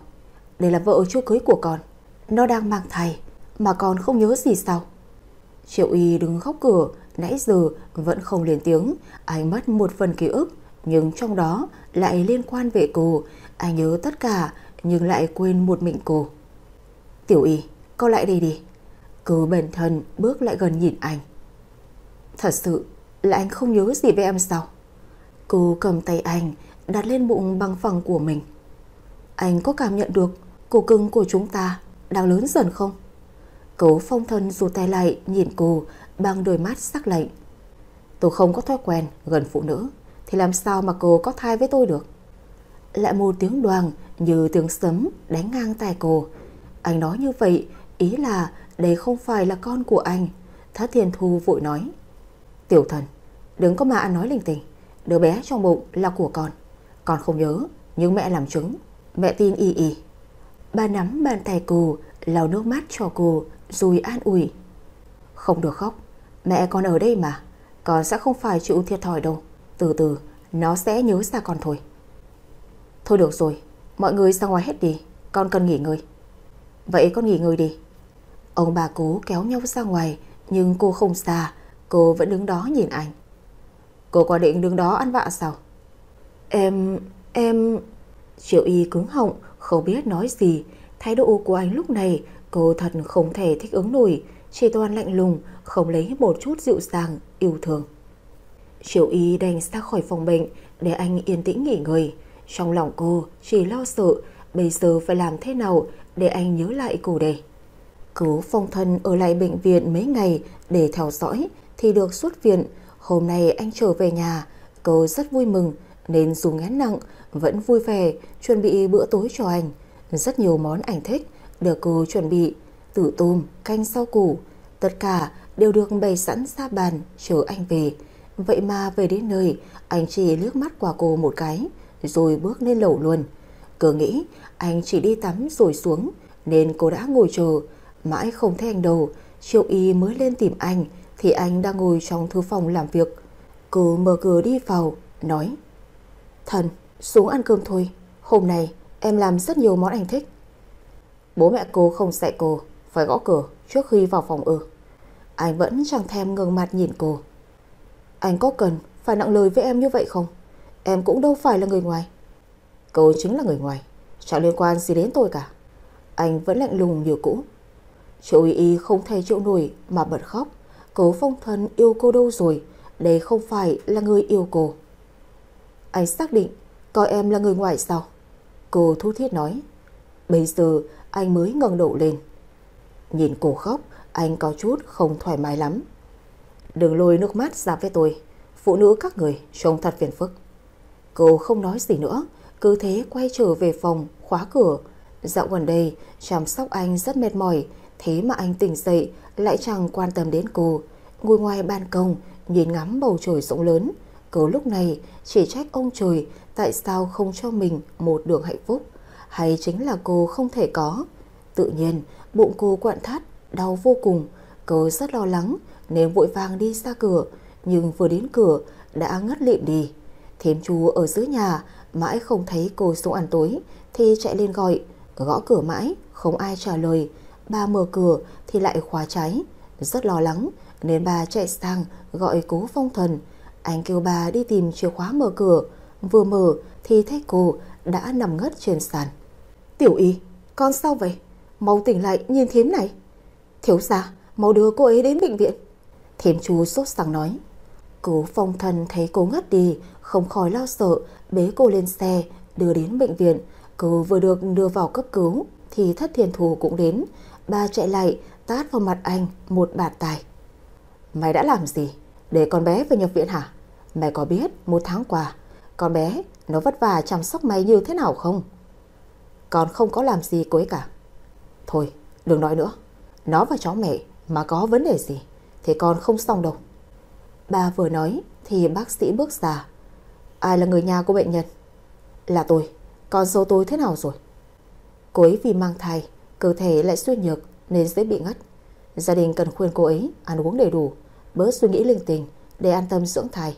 Nếu như sự việc này còn xảy ra thì e rằng đứa bé sẽ không thể giữ được. Cảm ơn bác sĩ, tôi sẽ chú ý. Thất Thiên Thu đi vào phòng bệnh, nhìn cô nằm trên giường ngủ, mặt thì tái nhợt, đã đủ hiểu cô đau lòng thế nào. Cố Phong Thần vào sau nhìn cô như vậy, trong lòng anh có chút áy náy. Mẹ sẽ đưa con bé về nhà bên để tiện chăm sóc. Mẹ không an tâm để nó ở với con nữa. Dù không nhớ nó là ai thì ít ra cũng đừng ăn nói nặng lời. Nếu sau này còn nhớ lại, có hối hận cũng không kịp đâu. Rốt cuộc còn là con đẻ của mẹ hay là cô ấy đây? Anh khá bất bình khi bị ba chỉ trích. Nó là con dâu, nhưng cũng như con đẻ, đừng có mà thắc mắc. Triệu Y nằm ngủ đến gần trưa hôm sau mới tỉnh dậy. Mở mắt ra nhìn thấy màu trắng xung quanh, cô mới biết mình đang ở bệnh viện. Cô bị ngất. Vậy ai đưa cô đi bệnh viện? Thất Thiên Thư đi mua chút đồ ăn, vừa quay lại đã thấy cô tỉnh. Tỉnh rồi sao con? Dậy ăn chút cháo cho đủ dinh dưỡng. Mẹ, là ai đưa con đến bệnh viện vậy? Là Phong Thần chứ ai nữa. Con có biết khi thím chu gọi mẹ đã lo lắng thế nào không? Dù ngén mùi thế nào cũng phải gắng sức ăn cho cháu của mẹ nó khỏe. Còn mà cứ thế này là em bé trong bụng không lớn được đâu. Vậy Phong Thần đâu ạ? Anh ấy không thèm để ý đến con luôn hả mẹ? Nó đến công ty rồi. Con dậy ăn đi cho nóng. Mẹ ơi, con muốn về nhà. Con không muốn ở đây đâu. Nào, ăn đi đã. Rồi mẹ đi làm thủ tục xuất viện. Mẹ sẽ đưa con về bên nhà để tiện cho mẹ chăm sóc. Vậy còn Phong Thần thì sao? Anh ấy còn chưa khỏe hẳn mẹ ạ. Kệ nó, con lo cho cháu mẹ trước đi đã. Bà để cô ăn xong rồi đi làm thủ tục xuất viện. Cô về bên này thì được sắp xếp ngủ ở phòng anh. Nhìn xung quanh căn phòng, mọi thứ đều toát lên vẻ lạnh lùng vốn có của anh. Ấy thế mà trước đây anh quan tâm cô. Lúc đó cô lại nghĩ anh không vô tình như vậy. Nằm trên giường, ở đây vẫn lưu lại chút mùi hương của anh. Đã lâu lắm rồi cô chưa được nằm ngủ cạnh anh, không được anh ôm vào lòng. Cô nhớ cái ôm ấy lắm, nhưng anh lại không nhớ gì về cô cả. Cố Phong Thần xong việc thì có ghé qua bệnh viện, mới biết cô đã xuất viện. Biết cô chắc đã được mẹ anh đưa về nên anh cũng chẳng tìm. Về nhà tắm xong cũng thư thả lên giường ngủ, nhưng nằm trằn trọc mãi, chỉ thấy chiếc giường vô cùng trống trải, làm anh rất khó ngủ. Chẳng phải bình thường vẫn ngủ một mình sao? Sao bây giờ tự nhiên lại lạ lẫm như vậy? Triệu Ý ở bên này suốt một tuần mà anh cũng không lấy một lần sang thăm hỏi. Mở mắt thức dậy là cô phải hỏi Thất Thiên Thư xem anh có đến không. Tuy nhiên lần nào cũng thất vọng. Em bé nay đã lớn hơn, cô cũng bớt nghén để định về ở với bố mẹ mình một thời gian. Cô có nói với Thất Thiên Thư thì bà cũng đồng ý, định nói cho anh biết, nhưng gọi điện anh cũng đâu có nghe nên lại thôi. Hôm nay lên máy bay cũng là Thất Thiên Thư đưa cô đi. Nhìn bà chăm sóc cô chu đáo, cô cũng hiểu bà rất yêu thương mình. Y về nhà thì gửi lời hỏi thăm của ta đến bố mẹ con. Có thời gian ta sẽ về gặp gia đình, nhưng con định bao giờ sẽ quay trở lại đây vậy? Thật ra con cũng chưa biết mẹ ạ. Công việc con đã xin nghỉ từ lúc Phong Thần nằm viện. Bây giờ cũng chẳng vướng bận nhiều nên con định ở lại lâu một chút. Mẹ chăm sóc Phong Thần thay phần của con luôn nhé. Cô đi vào cửa soát vé rồi lên máy bay. Nhìn bóng lưng của cô, bà buồn vô cùng. Con bé ngày đầu hoạt bát như vậy mà mới xảy ra một chút sóng gió đã gần như sụp đổ. Ông trời có phải quá bất công với hai đứa nó không? Bà sẽ không để chuyện đó xảy ra đâu. Triệu Y chắc chắn phải trở thành con dâu của bà, dù Phong Thần có nhớ hay là không. Cố Phong Thần một tuần không nhìn thấy cô đã có chút nhớ. Ban đầu nhìn phiền phức, lâu không gặp sẽ nhớ, nhưng chỉ cần nhớ đến khuôn mặt cô là anh lại đau đầu.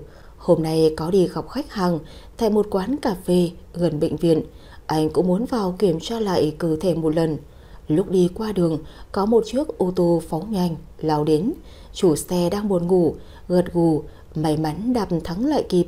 Anh giật mình, người đã chạm vào đầu xe rồi ngã ra đường. Người đàn ông trong xe vội vàng lao ra đỡ anh dậy. Chàng trai, xin lỗi cậu, cậu không sao chứ? Đột nhiên cơn đau đầu kéo tới. Tất cả hình ảnh của cô như tấm phim quay chậm tua lại trong đầu anh. Cả lúc cô khóc khi anh gặp tai nạn, cả giọt nước mắt khi anh nặng lời, tất cả hiện ra thật sâu sắc. Bỏ mặc tất cả mọi thứ xung quanh, anh lao ngay lập tức về gặp cô. Vừa chạy vào nhà, anh đã ầm ĩ: Tiểu Y, em đâu rồi? Em ở đâu rồi? Con bé, nó về quê rồi. Thất Thiên Thu từ trong bếp đi ra. Sao tự nhiên con lại tìm con bé vậy? Con nhớ ra rồi, con nhớ cô ấy rồi. Nhớ ra rồi à? Thầy có lỗi chưa? Mẹ nói ngay từ đầu, có nghe đâu. Bà tỏ ra rất bình tĩnh, như đã biết chuyện này sẽ xảy ra.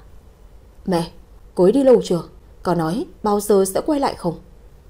Con bé mệt rồi, nó không nói bao giờ quay lại, chỉ nhờ mẹ chăm sóc con, để con bé yên tĩnh ít hôm rồi hãy về. Lần này về thì xin phép cưới con bé luôn đi. Bà nói xong thì quay lưng bỏ lên lầu. Anh cứ đứng như chổi trồng ở giữa nhà. Anh muốn ôm cô ngay lúc này. Tại sao lúc đó lại không nhớ cô? Tại sao lại khiến cô khóc? Lòng ngực anh vô cùng khó chịu. Triệu Y, anh xin lỗi em. Triệu Y về đến nhà thì ôm chầm lấy bố mẹ mà khóc. Họ biết cô gặp chuyện, nhưng họ không hỏi, vì có lẽ cô đang rất mệt. Nghỉ ngơi đi con, mai dậy mọi thứ sẽ qua thôi, là Thanh Lam an ủi. Triệu Y về phòng tắm rửa nghỉ ngơi. Đúng là về nhà mọi thứ thật yên bình. Ngày hôm sau tỉnh dậy, cô cũng chỉ nói cho bố mẹ biết mình đang mang thai, chứ không nói rằng anh đang mất trí nhớ. Cô sợ bố mẹ sẽ lại suy nghĩ nhiều.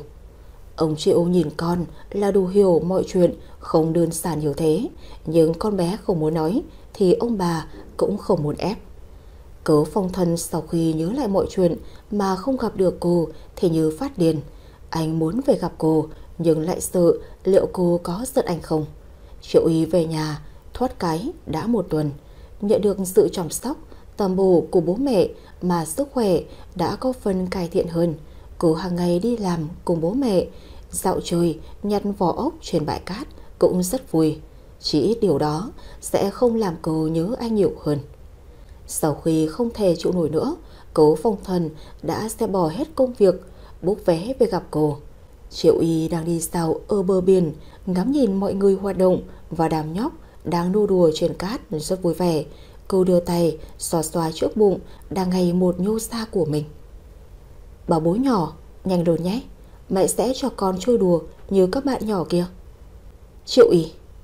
Đột nhiên cô nghe thấy ai đó gọi mình, nghe rất giống anh. Chả lẽ lại nhớ anh đến mức ảo giác rồi sao? Triệu Y, là anh đây.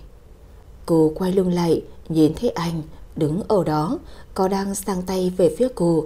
Đây là thật, không phải ảo giác. Triệu Y liền bật khóc hạnh phúc. Cuối cùng anh nhớ lại rồi, anh nhớ lại cô rồi. Cô chạy lại ôm chầm lấy anh. Phong Thần, em nhớ anh lắm. Em sợ anh sẽ vĩnh viễn quên em luôn. Xin lỗi vì đã quên em, đã để em tổn thương. Anh còn sợ em sẽ giận anh về mọi chuyện chứ. Giận làm sao được, anh xem này, còn chúng ta đã lớn hơn rồi đó. Triệu Y đặt tay anh xoa bụng mình. Cố Phong Thần lúc này mới nhớ tới mình đã sắp làm bà. Triệu Y, cảm ơn em, cảm ơn vì không bỏ mặc anh. Chúng ta kết hôn nhé. Anh quỳ xuống đưa ra trước mặt cô một chiếc nhẫn kim cương tinh xảo. Triệu Y, cảm ơn em, cảm ơn vì đã không bỏ mặc anh. Chúng ta kết hôn nhé. Anh quỳ xuống đưa ra trước mặt cô một chiếc nhẫn kim cương tinh xảo. Cô vừa khóc vừa gật đầu đồng ý. Mọi người ở bờ biển nhìn họ đều vỗ tay chúc phúc. Cố Phong Thần đeo nhẫn vào tay cô rồi đứng dậy ôm cô vào lòng và hôn lên trán. Cố Phong Thần đứng ôm cô ngắm nhìn biển. Chưa bao giờ anh cảm thấy hạnh phúc như lúc này. Người con gái anh yêu đang mang thai con của anh. Cô ấy đang hạnh phúc trong vòng tay của anh. Xế chiều họ mới trở về nhà. Hôm nay anh sẽ nói chuyện với bố mẹ cô về việc kết hôn. Bác trai, còn một bác đồng ý gả Tiểu Y cho con. Ông Triệu nhìn anh nói. Con chắc chắn và chịu trách nhiệm trước lời nói của mình chứ? Con chắc chắn. Vậy được, chỉ cần Y đồng ý thì ta đồng ý với con. Triệu Y nãy giờ đứng sau anh, lén nhìn biểu cảm của bố. Ông ấy vẫn vậy, luôn luôn tôn trọng quyết định của cô. Bố, con gái bố sẽ đi lấy chồng thật đấy. Tôi còn muốn cô đi từ lâu rồi kìa. Ông Triệu nhìn con gái cười. Cố Phong Thần lên gọi điện cho Quân Hàm. Chuẩn bị tiệc cưới cho tôi. Quân Hàm nghe vậy hú vía. Sếp nói thật sao? Cậu thấy tôi có bao giờ đùa cậu chưa? Chuẩn bị xong trong ngày mai cho tôi. Sếp à, thời gian quá gấp rút rồi. Quân Hàm còn chưa than vãn xong, anh đã cúp máy. Làm gì mà vội vã vậy? Triệu Y nhìn thái độ của anh thì không khỏi bật cười. Làm gì mà anh phải vội vậy? Em vẫn ở đây mà. Không vội sao được, nhớ em chạy mất thì sao? Cố Phong Thần lại tiếp tục gọi cho bố mẹ mình thông báo để họ chuẩn bị cho quan khách. Tôi còn chưa gặp Thông già mà anh đã đòi cưới con gái nhà người ta.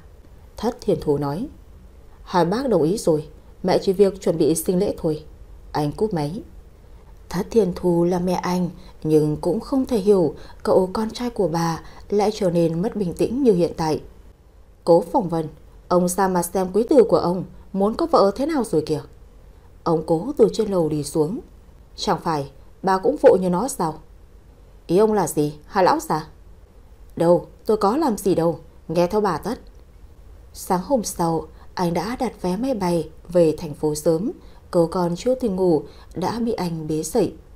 Phong Thần, anh đừng như vậy có được không? Em rất buồn ngủ. Bảo bối, em không cần làm gì hết, chỉ cần cưới anh là được. Cả bố mẹ cô cũng được anh đưa lên thành phố. Ngồi ngủ cả tiếng trên máy bay làm lưng cô rất mỏi. Em có đi thử vé cưới được không? Ngày mai đi, hôm nay em rất mệt rồi. Cố Phong Thần đưa họ về nhà gặp bố mẹ mình.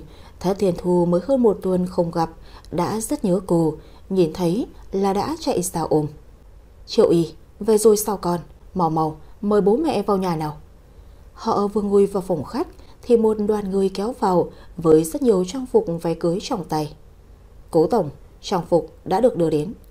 Triệu Y lúc này khóc không ra nước mắt vì anh. Phong Thần liền xin phép đưa cô lên thử váy cưới. Thất Thiền Thú lúc này ái ngại nhìn ông bà Thông già. Thật xin lỗi, có vẻ con trai tôi hơi quá đường đột, mong ông bà thông cảm. Không sao, tôi hiểu được tâm lý của tuổi trẻ bây giờ. Ông Triệu cười xòa. Triệu Y được người làm giúp đỡ thay đồ nên cũng khá nhanh. Bộ váy cô chọn được thiết kế đơn giản, đủ tinh tế đối với cô. Chiếc váy có phần đuôi cá, vai hơi trễ, để lộ phần xương quai xanh hơi mờ vì tăng ký của cô. Anh nhìn xem, em tăng ký có phải quá xấu rồi không? Cố Phong Thần lại gần ôm lấy eo cô. Bảo bối của anh luôn đẹp, để em đừng bao giờ nói ra những lời như vậy. Với sự gấp gáp của anh thì lễ cưới được diễn ra nhanh chóng. Tại nhà thờ, quan khách hai bên được mời đến là chủ tịch của một tập đoàn lớn. Nhưng vì chiều theo ý muốn của cô nên lễ cưới khá đơn giản, với người thân cận và bạn bè mới được mời đến dự. Triệu Y ngồi trong phòng chờ hồi hộp, cô sắp trở thành vợ của anh rồi. Một niềm sung sướng không diễn tả nổi. Là Thành Lam mở cửa đi vào. Con gái của bà hôm nay rất đẹp. Mẹ, giọng cô đang chứa đựng sự xúc động. Hôm nay con đẹp lắm, rất ra dáng cô dâu rồi. Con gái mẹ sắp đi lấy chồng rồi, mẹ có vui không? Vui chứ, tôi sắp tống cổ được quả bom nổ chậm trong nhà đi rồi. Con lấy chồng xong là không được ở cùng bố mẹ nữa rồi. Triệu Y bắt đầu nũng nịu. Đấy, sao là mẹ trẻ con rồi mà còn như con nít như vậy? Sắp đến giờ rồi, cô dâu chuẩn bị xong chưa? Quân Hàm từ ngoài bước vào. Anh Hàm. Cô tươi cười nhìn anh. Phải thật hạnh phúc nhé, anh vẫn ở cạnh em. Cảm ơn anh rất nhiều. Cuối cùng thì giờ làm lễ đã đến. Cố Phong Thần đứng cạnh trà sứ và nhìn ra cửa. Nhạc nổi lên và Triệu Y khoác tại ông Triệu bước vào lễ đường. Mọi người ngồi xung quanh hai bên đều chúc phúc cho họ. Cố Phong Thần nhịn cô không kiềm nổi, có phần xúc động. Cô gái này gần như là sinh mệnh của anh vậy. Ông Triệu nắm tay cô đặt vào tay Cố Phong Thần. Bố trao bảo bối cho con, nhất định phải yêu thương, bảo vệ con bé, đừng bao giờ để nó phải chịu khổ. Bố yên tâm, con nhất định trân trọng cô ấy. Ông Triệu lau nước mắt rồi đi xuống ngồi cạnh vợ mình. Là Thanh Lam nhìn ông chồng mít ướt mà ngán ngẩm. Nhìn ông có giống trẻ con không? Tôi là quá cảm động thôi, bà không hiểu gì hết. Nào thế khóc đi cho hết cảm động. Trà sứ bắt đầu đọc lời tuyên thệ. Cố Phong Thần, con có đồng ý lấy cô Triệu Y Y làm vợ của mình, dù giàu sang hay nghèo khổ, khỏe mạnh hay ốm yếu, cũng sẽ yêu thương, gắn bó, cùng nhau vượt qua. Con đồng ý, thưa cha. Triệu Y Y, con có đồng ý lấy anh Cố Phong Thần làm chồng, dù giàu sang hay nghèo khổ, khỏe mạnh hay ốm yếu, cũng sẽ yêu thương, gắn bó, cùng nhau vượt qua. Dạ, con đồng ý. Nhân danh Chúa, ta tuyên bố hai con đã là vợ chồng. Có sự chứng kiến của Chúa, mong các con có thể yêu nhau trọn đời, đến khi đầu bạc sang lòng. Bây giờ chú rể có thể hôn cô dâu. Cố Phong Thần vén khăn chum đầu của cô lên, hôn nhẹ lên trán. Triệu Y, xin lỗi em. Xin lỗi vì đã không ở bên em sớm hơn, đã không yêu em sớm hơn. Cảm ơn anh, cảm ơn định mệnh đã đem anh đến cho em. Bên trong nhà thờ, ai ai cũng đều vui vẻ chúc phúc cho họ, nhưng không ai biết rằng Hoắc Kiến Kiều đang đứng ngoài nhìn cô. Anh cười như mãn nguyện, nhưng cũng có chút chạnh lòng. Tiểu Y, cô gái thanh xuân của anh vẫn luôn yêu em, nhưng có lẽ nó là chưa đủ. Xin lỗi và chúc em luôn hạnh phúc như bây giờ. Anh lặng lặng đến, cũng lặng lặng rời đi, không ai hay. Trong nhà thờ, Triệu Y bắt đầu quay lưng lại để ném hoa. Mọi người chuẩn bị nhé. 1, 2, 3. Bó hoa không đi đâu xa mà lại rơi vào chính tay Quân Hàm. Tuy nhiên, điều mọi người không ngờ là anh mang nó đến chỗ Thiền Thiền. Em đồng ý nhận bó hoa này chứ? Thất Thiền Thiền đỏ mặt nhìn mọi người xung quanh. Triệu Y nhìn cô bạn thân hô lên. Nhận đi, nhận tấm lòng của người ta đi. Mọi người đều hô hào và Thiền Thiền cũng đã nhận. Lễ cưới diễn ra khá thuận lợi và có vẻ lại sắp có một cặp đôi chớm nở ở đây. Lễ cưới được tổ chức xong, anh và cô cũng xách túi đến Maldives nghỉ trăng mật. Nơi đây là nơi cô từng ảo ước được đến trong đời. Vừa hoàn tất thủ tục khách sạn, cô đã đi ngay ra biển. Tuy là con người sinh ra ở biển, nhưng chưa bao giờ cô cảm thấy nó nhàm chán. Nước ở đây có một màu xanh trông vô cùng bắt mắt, màu trời cũng vô cùng đẹp. Cố Phong Thần nhìn cô vợ mình cười vui hớn hở, tâm trạng không khỏi vui lây. Hạnh phúc đến vậy sao? Đúng vậy, nơi đây em ao ước đến từ lâu rồi. Vậy không nói, để anh đưa đi. Từ bây giờ phải chăm đưa em đi du lịch mới được. Anh không phải xẻo miệng, đến đi tuần trăng mật còn book vé có 3 ngày, vậy mà nói chăm đi. Không phải ai đó là sếp nên rất bận hay sao? Book 3 ngày là để có đi nơi khác, chứ có em rồi, công việc gạt qua một bên. Thật sao? Chồng tính cho em đi đâu tiếp theo vậy? Mặt cô vui vẻ xa mặt. Cố Phong Thần nhìn cô vợ ham vui mà không biết làm thế nào. Anh sẽ nhìn biểu hiện của em để quyết định địa điểm tiếp theo. Chồng à, sao anh lại nói xem biểu hiện gì đó chứ? Mặt cô nũng nịu. Anh hôn cô một cái, biểu hiện về cái gì đó. Triệu Y đến bây giờ mới hiểu ra ý nghĩ của anh. Đồ lưu manh, tên sói giả. Sói giả mà sao em có lấy? Vì nếu em không lấy, chắc sẽ không có ai dám lấy anh đâu. Chứ không phải vì quá yêu anh sao? Phải, rất yêu anh. Em rất yêu bố của con em. Hai người chơi đùa một lát là cô đã mệt, bụng mới nhổ ra một chút. Đã mệt như vậy, nếu bụng vượt mặt sẽ như thế nào? Cô thật không dám nghĩ đến tương lai mấy tháng tới.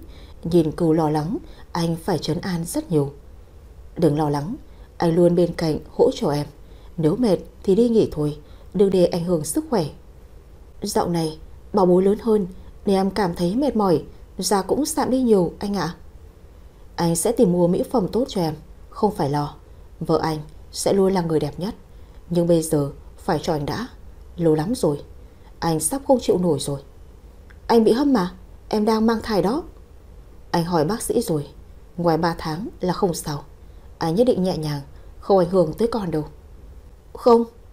Cô vừa kịp thốt lên một tiếng là anh đã bế cô lên giường. Đặt cô nằm xuống, anh bắt đầu hôn. Những nụ hôn mang theo tình yêu và khát khao mãnh liệt. Vợ à, anh yêu em là nữ thần của anh. Thần, em cũng yêu anh. Và chuyện gì đến cũng đến. Kích tình qua đi thì hai người ôm nhau ngủ trên giường. Đó như một cảnh tượng tuyệt đẹp vậy. Cố Phong Thần nhìn người phụ nữ của mình nằm dưới thân, anh hôn nhẹ lên trán, tay luồn vào xoa xoa bụng. Bảo bối nhỏ, có phải mẹ con rất mệt không? Lúc nãy bà đã nhẹ nhàng lắm rồi mà. Triệu Y quay lại đánh vào tay anh một cái. Tên sói này đang nói linh tinh gì với con vậy? Em tỉnh dậy lúc nào vậy? Anh đang nói chuyện giữa hai người đàn ông. Triệu Y ngạc nhiên. Anh biết con trai từ bao giờ vậy? Ai nói cho anh biết vậy? Cái này anh phải hỏi em. Tại sao đi khám thai không nói anh đưa đi? Tại thấy anh bận nên em nhờ mẹ đi cùng luôn cho tiện. Thế nếu mẹ không nói thì định bao giờ em mới nói với anh? Em xin lỗi, định sinh nhật anh để tạo bất ngờ, nhưng thôi, từ sau sẽ chú ý. Cô bày về mặt hối lỗi. Thôi được rồi, đi ngủ đi. Em mệt, lại ảnh hưởng tới sức khỏe đó. Triệu Y ngủ gần đến trưa mới tỉnh. Lờ mờ mở mắt, cô đã nhìn thấy khuôn mặt anh, nhìn mình mỉm cười. Vươn vai cười nhẹ, cô ôm lấy cổ anh. Mấy giờ rồi anh? Bây giờ em dậy là chúng ta đi ăn trưa. Cô liền tỉnh ngủ. Sao không gọi em? Mai về rồi mà em còn chưa đi đâu chơi được. Tại sợ em với con mệt nên mới không gọi. Bây giờ dậy đi ăn trưa rồi anh đưa đi bù. Vậy đi thôi, bây giờ em dậy. Cô vệ sinh cá nhân xong là nhân viên đã mang đồ ăn lên. Buổi trưa hôm nay có salad hải sản, bò sốt tiêu đen và cả tôm nướng. Cô ăn một hồi no căng cả bụng. Năn nỉ một hồi anh mới đưa cô đi ngắm cảnh, đạp xe xung quanh. Nhưng suốt chặng đường điện thoại anh cứ kêu liên tục. Tức giận anh tắt nguồn điện thoại thì Quân Hàm quay sang gọi điện cho cô, nói rất nhiều giấy tờ cần quyết định của anh. Anh bật điện thoại đi, có nhiều việc quan trọng cần kìa. Anh không muốn đi chơi mà mất cả hứng. Thôi được rồi, về phòng thôi, em muốn nghỉ ngơi. Vậy chúng ta về phòng thôi. Hai người vừa trở về phòng là anh đã ngồi ngay xuống, cầm laptop xử lý công việc. Nhìn anh vất vả, cô rất xót, nhưng chẳng biết phải làm sao để giúp đỡ đắc lực cho anh. Đừng cố quá, sẽ rất hại cho sức khỏe anh đó. Anh mỉm cười nhẹ nhàng, kéo cô vào lòng.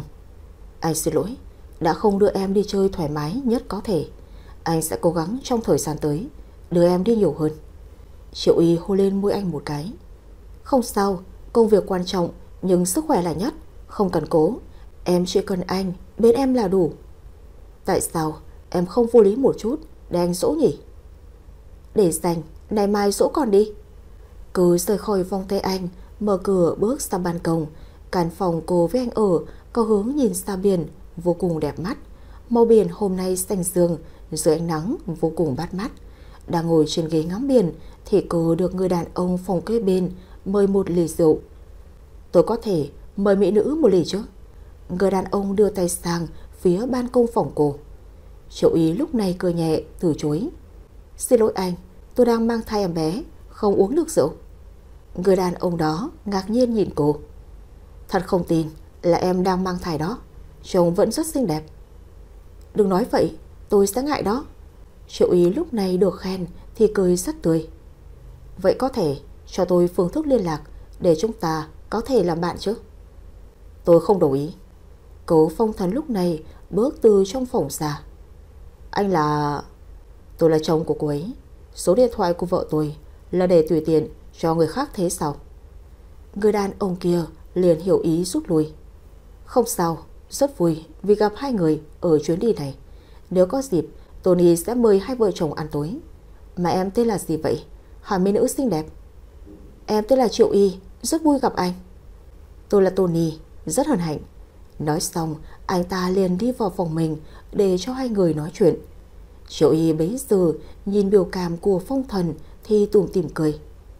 Em lại vẫn còn cười. Mặt mày anh khó chịu. Xem anh đang ghen kìa. Còn không ghen được sao? Vợ anh đang mang thai mà vẫn bị người khác tán tỉnh. Thật không chịu được mà. Nhìn ánh mắt anh ta thật không tốt lành gì. Có anh ở đây mà em còn cười cười nói với tên đó như vậy. Anh xem anh kìa, có trẻ con không? Người ta chỉ là cho hỏi xã giao, kết bạn, đều có cần phải nhỏ nhan đâu. Không biết, anh vẫn rất giận. Triệu Y vừa cười vừa đi lại gần anh. Cô hôn lên má anh một cái. Vẫn giận? Mặt anh phụng phịu. Cô hôn lên môi nhưng mặt anh vẫn vậy. Cô liền hôn mê cái nữa. Cơ mày anh mới giãn ra.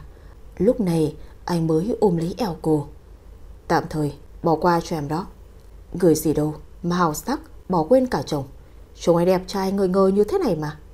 Thôi đừng có mà tự luyến nữa, em đi ngủ đây. Triệu Y nằm xuống là ngủ luôn. Từ lúc mang bầu cô ngủ rất nhiều, thời gian hầu như chỉ để ngủ. Cố phong thần ngồi làm việc không thể tập trung, mà cứ chốc chốc phải ngẩng lên nhịn cô. Mang thai 4 tháng rồi, nhưng cô không ăn được mấy, nên cũng không quá mập, chỉ có phần bụng là nhô ra. Nếu mà không nhìn kỹ còn không biết là cô có bầu. Chẳng trách tên đàn ông kia dám tán tỉnh cô. Triệu Y ngủ một phát đến tận tối mới tỉnh, nhưng chính vì trước bụng đói nên mới dậy. Vừa ngồi dậy là anh đã mang một ly sữa và một bát mì bo cho cô. Ăn tối thôi, mèo lười. Mùi thơm lan tỏa làm cô không thể cưỡng lại được. Em không có phải là mèo lười đâu nha. Cô vừa ăn vừa nói. Cố phong thần lúc này chỉ cười mà xoa đầu cô. Ăn đi, rồi chúng ta đi dạo, mai về. Anh không ăn gì sao? Anh đã ăn rồi. Cô ăn xong thì anh đưa cô ra biển. Gió thổi làm sóng đạp vào bờ. Mới đi một lát cô đã mỏi chân, đòi anh cõng. Ở trên lưng anh cô có một cảm giác vô cùng khó tả. Nó hạnh phúc, sung sướng như muốn khóc. Cô cười ghé sát tay anh thủ thỉ. Chồng ơi. Sao vậy? Mẹ con em yêu anh lắm.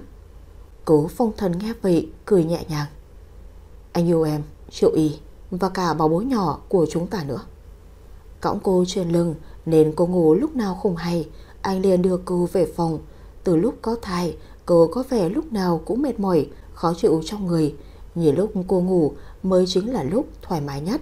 Ngắm nhìn cô ngủ đang dần trở thành thói quen của anh. Đưa tay vén lọn tóc trên trán, anh hôn nhẹ lên trán cô. Ngủ ngon, vợ yêu. Sáng hôm sau, anh đã thu dọn toàn bộ đồ dùng, chỉ chờ cô dậy là lên máy bay cất cánh. Khi Triệu Y tỉnh dậy thì anh thu dọn thì ngạc nhiên. Sao không gọi em dậy mà cứ làm một mình vậy? Cố phong thần lại gần xoa bụng cô. Chẳng phải là đang lo cho hai mẹ con sao? Hai người trả phòng và lên xe đến sân bay. Ngồi trên máy bay chẳng mấy chốc cô đã về đến thành phố.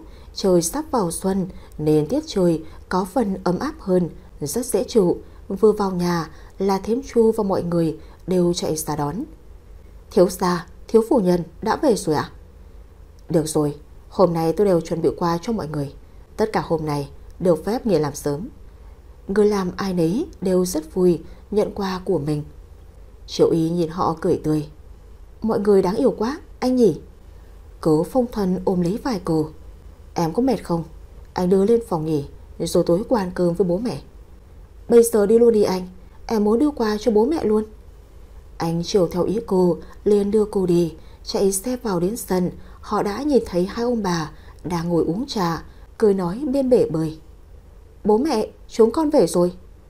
Cố Phong Vân và Thất Thiên Thu nhìn sang. Không phải nói tối hai con mới sang sao? Thất Thiên Thu lại gần. Tại cô ấy muốn tặng quà cho bố mẹ nên sang luôn đó. Ôi sao, đi trăng mật mà còn quả cáp. Nào nào, vào nhà nghỉ thôi con. Bà bầu phải đi đứng nghỉ ngơi, cẩn thận nghe chưa? Dạ, con biết rồi thưa mẹ. Cố Phong Thần bất bình. Mẹ chắc là quên đứa con trai này rồi. Tôi là đang lo cho cháu nội tôi. Còn anh sắp làm bố trẻ con rồi mà còn như vậy, thật mất mặt nhà họ Cố. Bố xem mẹ nói kìa. Anh quay sang cầu cứu ông Cố. Chuyện này bố miễn can thiệp. Anh bị cho ra rìa rồi. Triệu Y cười chiều ghẹo. Ăn tối xong đã muộn, ông Cố kêu hai người ngủ lại biệt thự luôn. Ngồi ở phòng khách, Triệu Y đang ăn miếng táo thì Thất Thiên Thu nói. Hay hai đứa chuyển về đây sống với bố mẹ đi. Tiểu Y đang mang bầu, đi lại khó khăn, về đây mẹ tiện chăm sóc. Hai đứa thấy thế nào? Con không ý kiến gì cả, chỉ xem chồng con thế nào thôi. Cô quay sang nhìn anh nói. Cố Phong Thần lãnh đạm. Nếu vợ con thích thì chuyển về thôi, nhưng đẻ xong con sẽ về bên kia. Được, chỉ cần con cháu mẹ khỏe là được rồi. Con đưa Tiểu Y lên phòng ngủ đi, muộn rồi. Anh và cô bước lên phòng, vừa ngồi xuống giường, bụng cô bỗng có chuyển động. À, em sao vậy? Đau ở đâu sao? Anh chạy vô lại hỏi han. Hình như con vừa đạp em. Cố Phong Thần ngạc nhiên. Thật sao?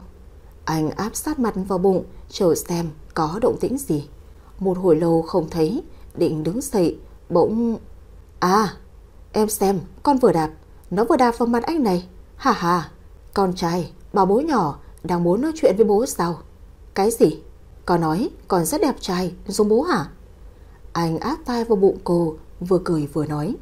Triệu Y nhìn anh, không khỏi bật cười. Còn nó sẽ không tự luyến như anh đâu. Đi ngủ thôi, mai nói chuyện tiếp, em mệt rồi. Anh quên, em nằm nghỉ đi.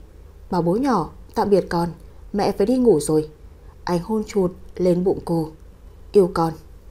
Nằm lên giường cái là anh đã ôm cô ngay vào lòng. Bụng hơi to nên cô chỉ có thể quay lưng lại với anh để ôm cho dễ. Hôm nay chẳng hiểu sao nằm chăn chọc mãi, cô chẳng ngủ được. Thấy cô ngọ nguậy, anh mới hỏi. Khó ngủ hả vợ? Em đau lưng quá, anh xoa bóp cho em có được không? Cố Phong Thần đưa tay xuống lưng cô, xoa bóp nhẹ nhàng. Triệu Y cứ thế cũng dần dần chìm vào giấc ngủ. Thấy cô đã bắt đầu xuất hiện những dấu hiệu khó khăn nên anh rất sót. Chẳng lẽ mang thai lại mệt như vậy hả vợ? Vừa xoa bóp mà anh cũng ngủ lúc nào chẳng hay. Sáng hôm sau tỉnh dậy, anh đã không nhìn thấy cô đâu. Vệ sinh cá nhân xong, đi xuống lầu tìm cô thì thấy cô đang ở trong bếp chuẩn bị đồ ăn với mẹ. Sao không ngủ thêm chút nữa cho đỡ mệt? Anh dậy rồi hả? Tại em chẳng ngủ được nên dậy nấu ăn với mẹ. Anh xem, mẹ nấu đồ ăn sáng ngon lắm. Thất Thiên Thu nhịn cô, mỉm cười rồi nói. Nó chẳng bao giờ ăn sáng với mẹ. Nếu không có con là con chẳng thèm về ăn cơm với bố mẹ bữa nào. Con đã luyện cho anh ấy thói quen ăn sáng rồi mẹ ạ. Bây giờ đi làm mà ra khỏi nhà là phải ăn sáng xong mới đi cơ. Thế ngay từ đầu mẹ phải bắt nó tìm ra con sớm hơn nhỉ? Con còn cờ mãi, cô ấy mới chịu để ý đó mẹ. Anh từ nãy giờ mới lên tiếng.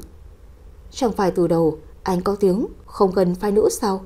Nhìn vào con tưởng anh là gay không à? Còn có chuyện đó nữa sao? Thất Thiên Thu cười ngạc nhiên. Vậy là một câu chuyện mới lại được bắt đầu. Cô và bà cứ nói chuyện với nhau suốt bữa ăn, chẳng thèm để ý đến anh và ông Cố. Hai bố con nhìn nhau chỉ biết cười khổ. Đúng là phụ nữ học gù, mở ngay họp chợ. Ăn xong anh chuẩn bị đi làm, cô mới đi tới tiễn anh. Đi làm vui vẻ nhé chồng yêu. Em còn nhớ mình vẫn có chồng sao? Đồ phụ nữ vô tâm. Triệu Y chỉ biết cười hì hì. Đừng giận mà, em chỉ nói chuyện với mẹ chút xíu thôi mà. Vẫn còn chút xíu sao? Anh thật không hiểu nổi. Cô nhìn vẻ mặt cáu kỉnh của anh, chỉ biết cười. Cô kiễng chân hôn lên môi anh một cái. Sếp à, buổi sáng đừng có giận, nhân viên sẽ sợ lắm đó. Coi như em biết điều, tạm thời tha cho em đó. Ở nhà đi đứng cẩn thận có biết chưa? Em biết rồi mà. Tạm biệt xong thì anh đi làm. Cô ở nhà chả biết làm gì nên dù mẹ chồng đi trung tâm thương mại mua sắm. Thất Thiên Thu rảnh rỗi nên bà cũng đồng ý ngay. Hai người dạo quanh trung tâm mới mua được vài chiếc áo. Cô đang đứng lựa một chiếc váy cho mẹ chồng thì gặp Vân Nhung đi đến. Ấy, đây không phải là vợ chưa cưới của Phong Thần sao? Anh ấy đâu mà không đi cùng cô? Anh ấy đá cô sang một bên rồi. Triệu Y nghe giọng nói của cô ta đã thấy dơ bẩn nên chẳng thèm tiếp, định quay đầu rời đi thì cô ta kéo tay cô lại. Cô là đang khinh bỉ tôi, hay tôi nói đúng quá, chẳng nói lên lời? Khoanh tay trước ngực mỉm cười. Cô nhếch mép khinh bỉ. Dơ bẩn như cô, tôi không muốn tiếp. Cô nói cái gì? Vân Nhung tức tối giơ tay lên định tát cô thì Thất Thiên Thu từ nhà vệ sinh đi xa nhìn thấy. Dừng tay. Vân Nhung nhìn thấy bà thì sợ hãi rụt tay lại. Bác gái, bác cũng đi mua sắm sao? Ta nhanh chóng lấy lại khuôn mặt ngây thơ vô tội ra. Cô vừa định làm cái gì đấy? Thất Thiên Thu giọng đành thép. Con có làm gì đâu thưa bác. Tôi đâu có mù mà không nhìn ra cô có ý định gì. Tốt nhất là ngoan ngoãn tránh xa con dâu tôi ra. Đừng có động vào nó, không đừng có trách tôi. Loại cha xanh như cô tôi gặp qua quá nhiều rồi. Muốn xử lý chỉ cần búng tay là xong. Cô hiểu ý tôi chứ? Dạ con... Bà chẳng thèm nghe nữa, trực tiếp cầm tay Triệu Y rời đi. Sao không phản kháng? Có định để mình thất thế sao? Dạ, đâu có, con chỉ không muốn nói chuyện với loại người đó thôi. Làm gì thì làm, đừng bao giờ để mình bị thiệt. Con càng không nói, họ lại nghĩ con hiền mà treo lên đầu con.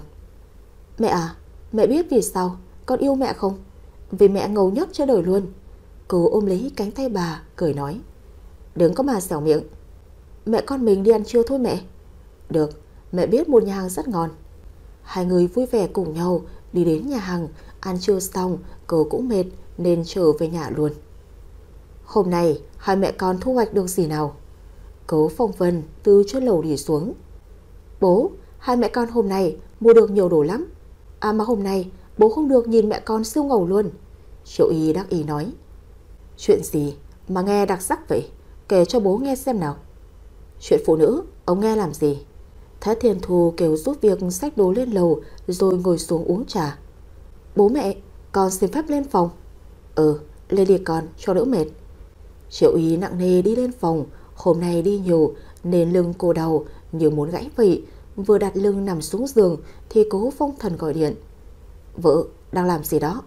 Trên màn hình là khuôn mặt đẹp trai của anh. Em chuẩn bị đi ngủ này. Em vừa đi shopping với mẹ về. Anh ăn cơm chưa? Anh vừa ăn xong. Anh nhớ em quá. Hay bây giờ anh về nhỉ? Anh đừng có mà lười. Không có người sếp nào như vậy cả đâu. Cốc cốc. Cố tổng, chúng ta đi họp thôi. Anh cúp máy nhé, em nghỉ ngơi đi. Vâng. Cúp máy xong, cô cũng đi ngủ luôn. Vì rất mệt nên nhắm mắt là cô ngủ được ngay. Cố Phong Thần hôm nay kết thúc cuộc họp sớm nên anh về nhà luôn mà không đi tiệc. Vào đến nhà không thấy cô ra đón nên hỏi người làm mới biết cô ngủ từ chiều chưa dậy. Anh nhẹ nhàng lên lầu mở cửa phòng. Cô nằm cuộn chăn trọn vò trên giường, không hề hay biết anh về. Cố Phong Thần ngồi xuống cạnh cô, đưa tay vuốt lọn tóc trên trán cô rồi nhìn cô thâm tình. Cố Phong Thần cúi xuống hôn nhẹ lên trán cô. Triệu Y, cảm ơn em. Cảm ơn vì làm vợ anh. Anh tưởng những lời đó cô sẽ không nghe thấy đâu. Ngờ đâu cô đã tỉnh dậy từ lúc nào. Mơ màng mở mắt, cô cười nhẹ nhàng với anh. Hôm nay có chuyện gì sao anh? Không có gì. Vậy tại sao lại cảm ơn em? Vợ chồng nên làm như vậy sao? Anh mỉm cười không nói gì, lật chăn lên bế cô khỏi giường. Mau dậy thôi, hoàng hôn sắp tắt rồi. Triệu Y hôn nhẹ lên má anh. Em yêu anh, chồng à? Sau ngày hôm đó thì anh đi công tác liền miền, không còn thời gian quan tâm cô. Mặc dù rất cố gắng, Triệu Y mặc dù rất hiểu chuyện nhưng cũng phần nào cảm thấy tủi thân. Thất Thiên Thu thấy hai con vất vả cũng chỉ biết an ủi, động viên con dâu. Vào những ngày gần cuối thai kỳ, anh hứa sẽ về sớm nhất để có thể đưa cô đi sinh. Nhưng người tính không bằng trội tính. Cố Phong Thần lại bị hoãn chuyến bay vì lý do thời tiết. Triệu Y thì vừa ối lên cơn đau quằn quại nằm trong viện. Lúc này cô chỉ muốn anh nhanh chóng trở về bên cạnh cô. Nghe được tin cô sắp sinh, anh sốt sắng không chần chừ được. May mắn là gặp được phi cơ riêng của một đối tác. Trở về thành phố đã là 12 giờ đêm. Anh lao như tên bắn đến bệnh viện. Bên ngoài phòng sinh có bố mẹ anh ngồi chờ. Thất Thiên Thu nhìn thấy con trai về thì ngạc nhiên. Về rồi hả con? Đi đường an toàn chứ? Mẹ ơi, vợ con sao rồi? Cô ấy thế nào rồi? Nó ở trong đấy mấy tiếng đồng hồ rồi, nhưng mẹ không thấy động tĩnh gì cả. Đang nói thì bác sĩ mở cửa phòng cấp cứu ra. Ở đây ai là người nhà của sản phụ Triệu Y? Là tôi là chồng cô ấy. Bác sĩ, vợ con tôi sao rồi?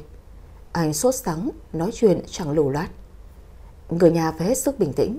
Sản phụ sức khỏe yếu nên để lâu sẽ nguy hiểm. Chúng tôi cần phải phẫu thuật, nhưng anh phải chọn giữa vợ và con. Vì cô ấy rất yếu, nếu cô còn, cô ấy sẽ không chịu được. Còn nếu chọn cô ấy, thai nhi cũng sẽ không còn. Mọi người phải suy nghĩ thật kỹ. Cố Phong Thần lúc này như chết đứng. Giữa vợ và con ai cũng quan trọng, nhưng Y mới là tất cả. Chỉ 5 giây suy nghĩ, anh đưa ra quyết định. Anh phải cứu vợ tôi, dù bằng cách nào đi chăng nữa. Nếu vợ tôi có mệnh hệ gì, tôi bắt ông đền mạng. Xin bác sĩ, hãy cứu con dâu tôi. Người nhà xin bình tĩnh, anh hãy ký vào tờ giấy này để tôi bắt đầu ca phẫu thuật cho sản phụ. Cố Phong Thần ngồi ngoài ghế chờ, anh ôm đầu khóc. Một người đàn ông gánh cả Giang Sơn nhưng không thể cùng vợ lúc đau đớn, anh bất lực vô cùng. Ông bà Triệu nghe tin cũng nhanh chóng đến bệnh viện. Triệu y sao rồi con bé sao rồi? Thất Thiền Thu thấy ông bà thông già liền kéo lại kể sự tình. Là Thành Lam không kìm được nước mắt, thương cô con gái của mình. Suốt 2 tiếng đồng hồ trôi qua, đột nhiên có tiếng khóc trẻ em vang lên rồi tắt hẳn. Cố Phong Thần nghe được tiếng khóc đó thì anh như càng bất lực, đau khổ hơn. Bảo bối, bố xin lỗi, đã không thể bảo vệ con. Ta là người bố tồi tệ. Đèn phòng cấp cứu cuối cùng cũng tắt. Bác sĩ mở cửa bước ra, mọi người nhìn thấy liền chạy lại. Bác sĩ, ca phẫu thuật thế nào rồi? Anh vẫn ngồi đó không nói năng gì vì anh rất sợ phải nghe sự thật. Con của anh thật sự đã không còn. Bác sĩ lúc này tháo bỏ khẩu trang ra, cơ mặt có vẻ cũng đã giãn ra. Chúc mừng gia đình, 2 mẹ con đã qua cơn nguy kịch. Bây giờ chúng tôi sẽ chuyển sản phụ về phòng hồi sức. Cố Phong Thần lúc này mới tức tốc chạy lại. Ông nói vậy là sao? Nói rõ ràng cho tôi. Xin anh bình tĩnh. Cháu bé đã sống lại một cách kỳ diệu khi được đặt cạnh mẹ. Còn sản phụ cũng rất kiên cường, cô ấy sẽ tỉnh lại sớm thôi. Em bé chúng tôi sẽ theo dõi trong lồng kính vài ngày. Cảm ơn bác sĩ, cảm tạ trời Phật. Thất Thiên Thu rồi giết. Cố Phong Thần lúc này mới bỏ được gánh nặng trong lòng. Bố mẹ về nhà nghỉ ngơi đi, con sẽ ở đây với Y. Con không mệt sao? Hay về nhà nghỉ xong hãy vào. Thôi con ổn. Ông bà Cố cùng ông bà Triệu dắt tay nhau đến nhìn mặt cháu trai. Còn anh đến phòng bệnh để thăm vợ. Mở cửa phòng ra, Triệu Y đang nằm trên giường. Chồng cô lúc này vờ vạc làm lòng anh càng trở nên xót xa. Anh xin lỗi em. Vừa nói vừa khóc. Chưa bao giờ anh cảm thấy mình yếu đuối như hôm nay. Cứ như vậy anh nắm tay cô, ngủ quên lúc nào không hay. Triệu Y mơ màng trong giấc ngủ. Cô cảm thấy có một sinh linh bé nhỏ đang được cô bồng bế, nhưng lại có một người đến mang đứa bé đi. Mặc kệ đứa bé gào khóc như thế nào, cô không thể đuổi theo được người đàn ông đó. Đừng đi, đừng mang con tôi đi, đừng. Triệu Y, em sao vậy? Em tỉnh lại đi. Anh liên tục lay tỉnh cô. Lúc này cô mới tỉnh dậy, khóe mắt đã ươn ướt. Thì ra tất cả chỉ là mơ. Nhìn thấy anh bên cạnh, cô ôm chầm lấy anh.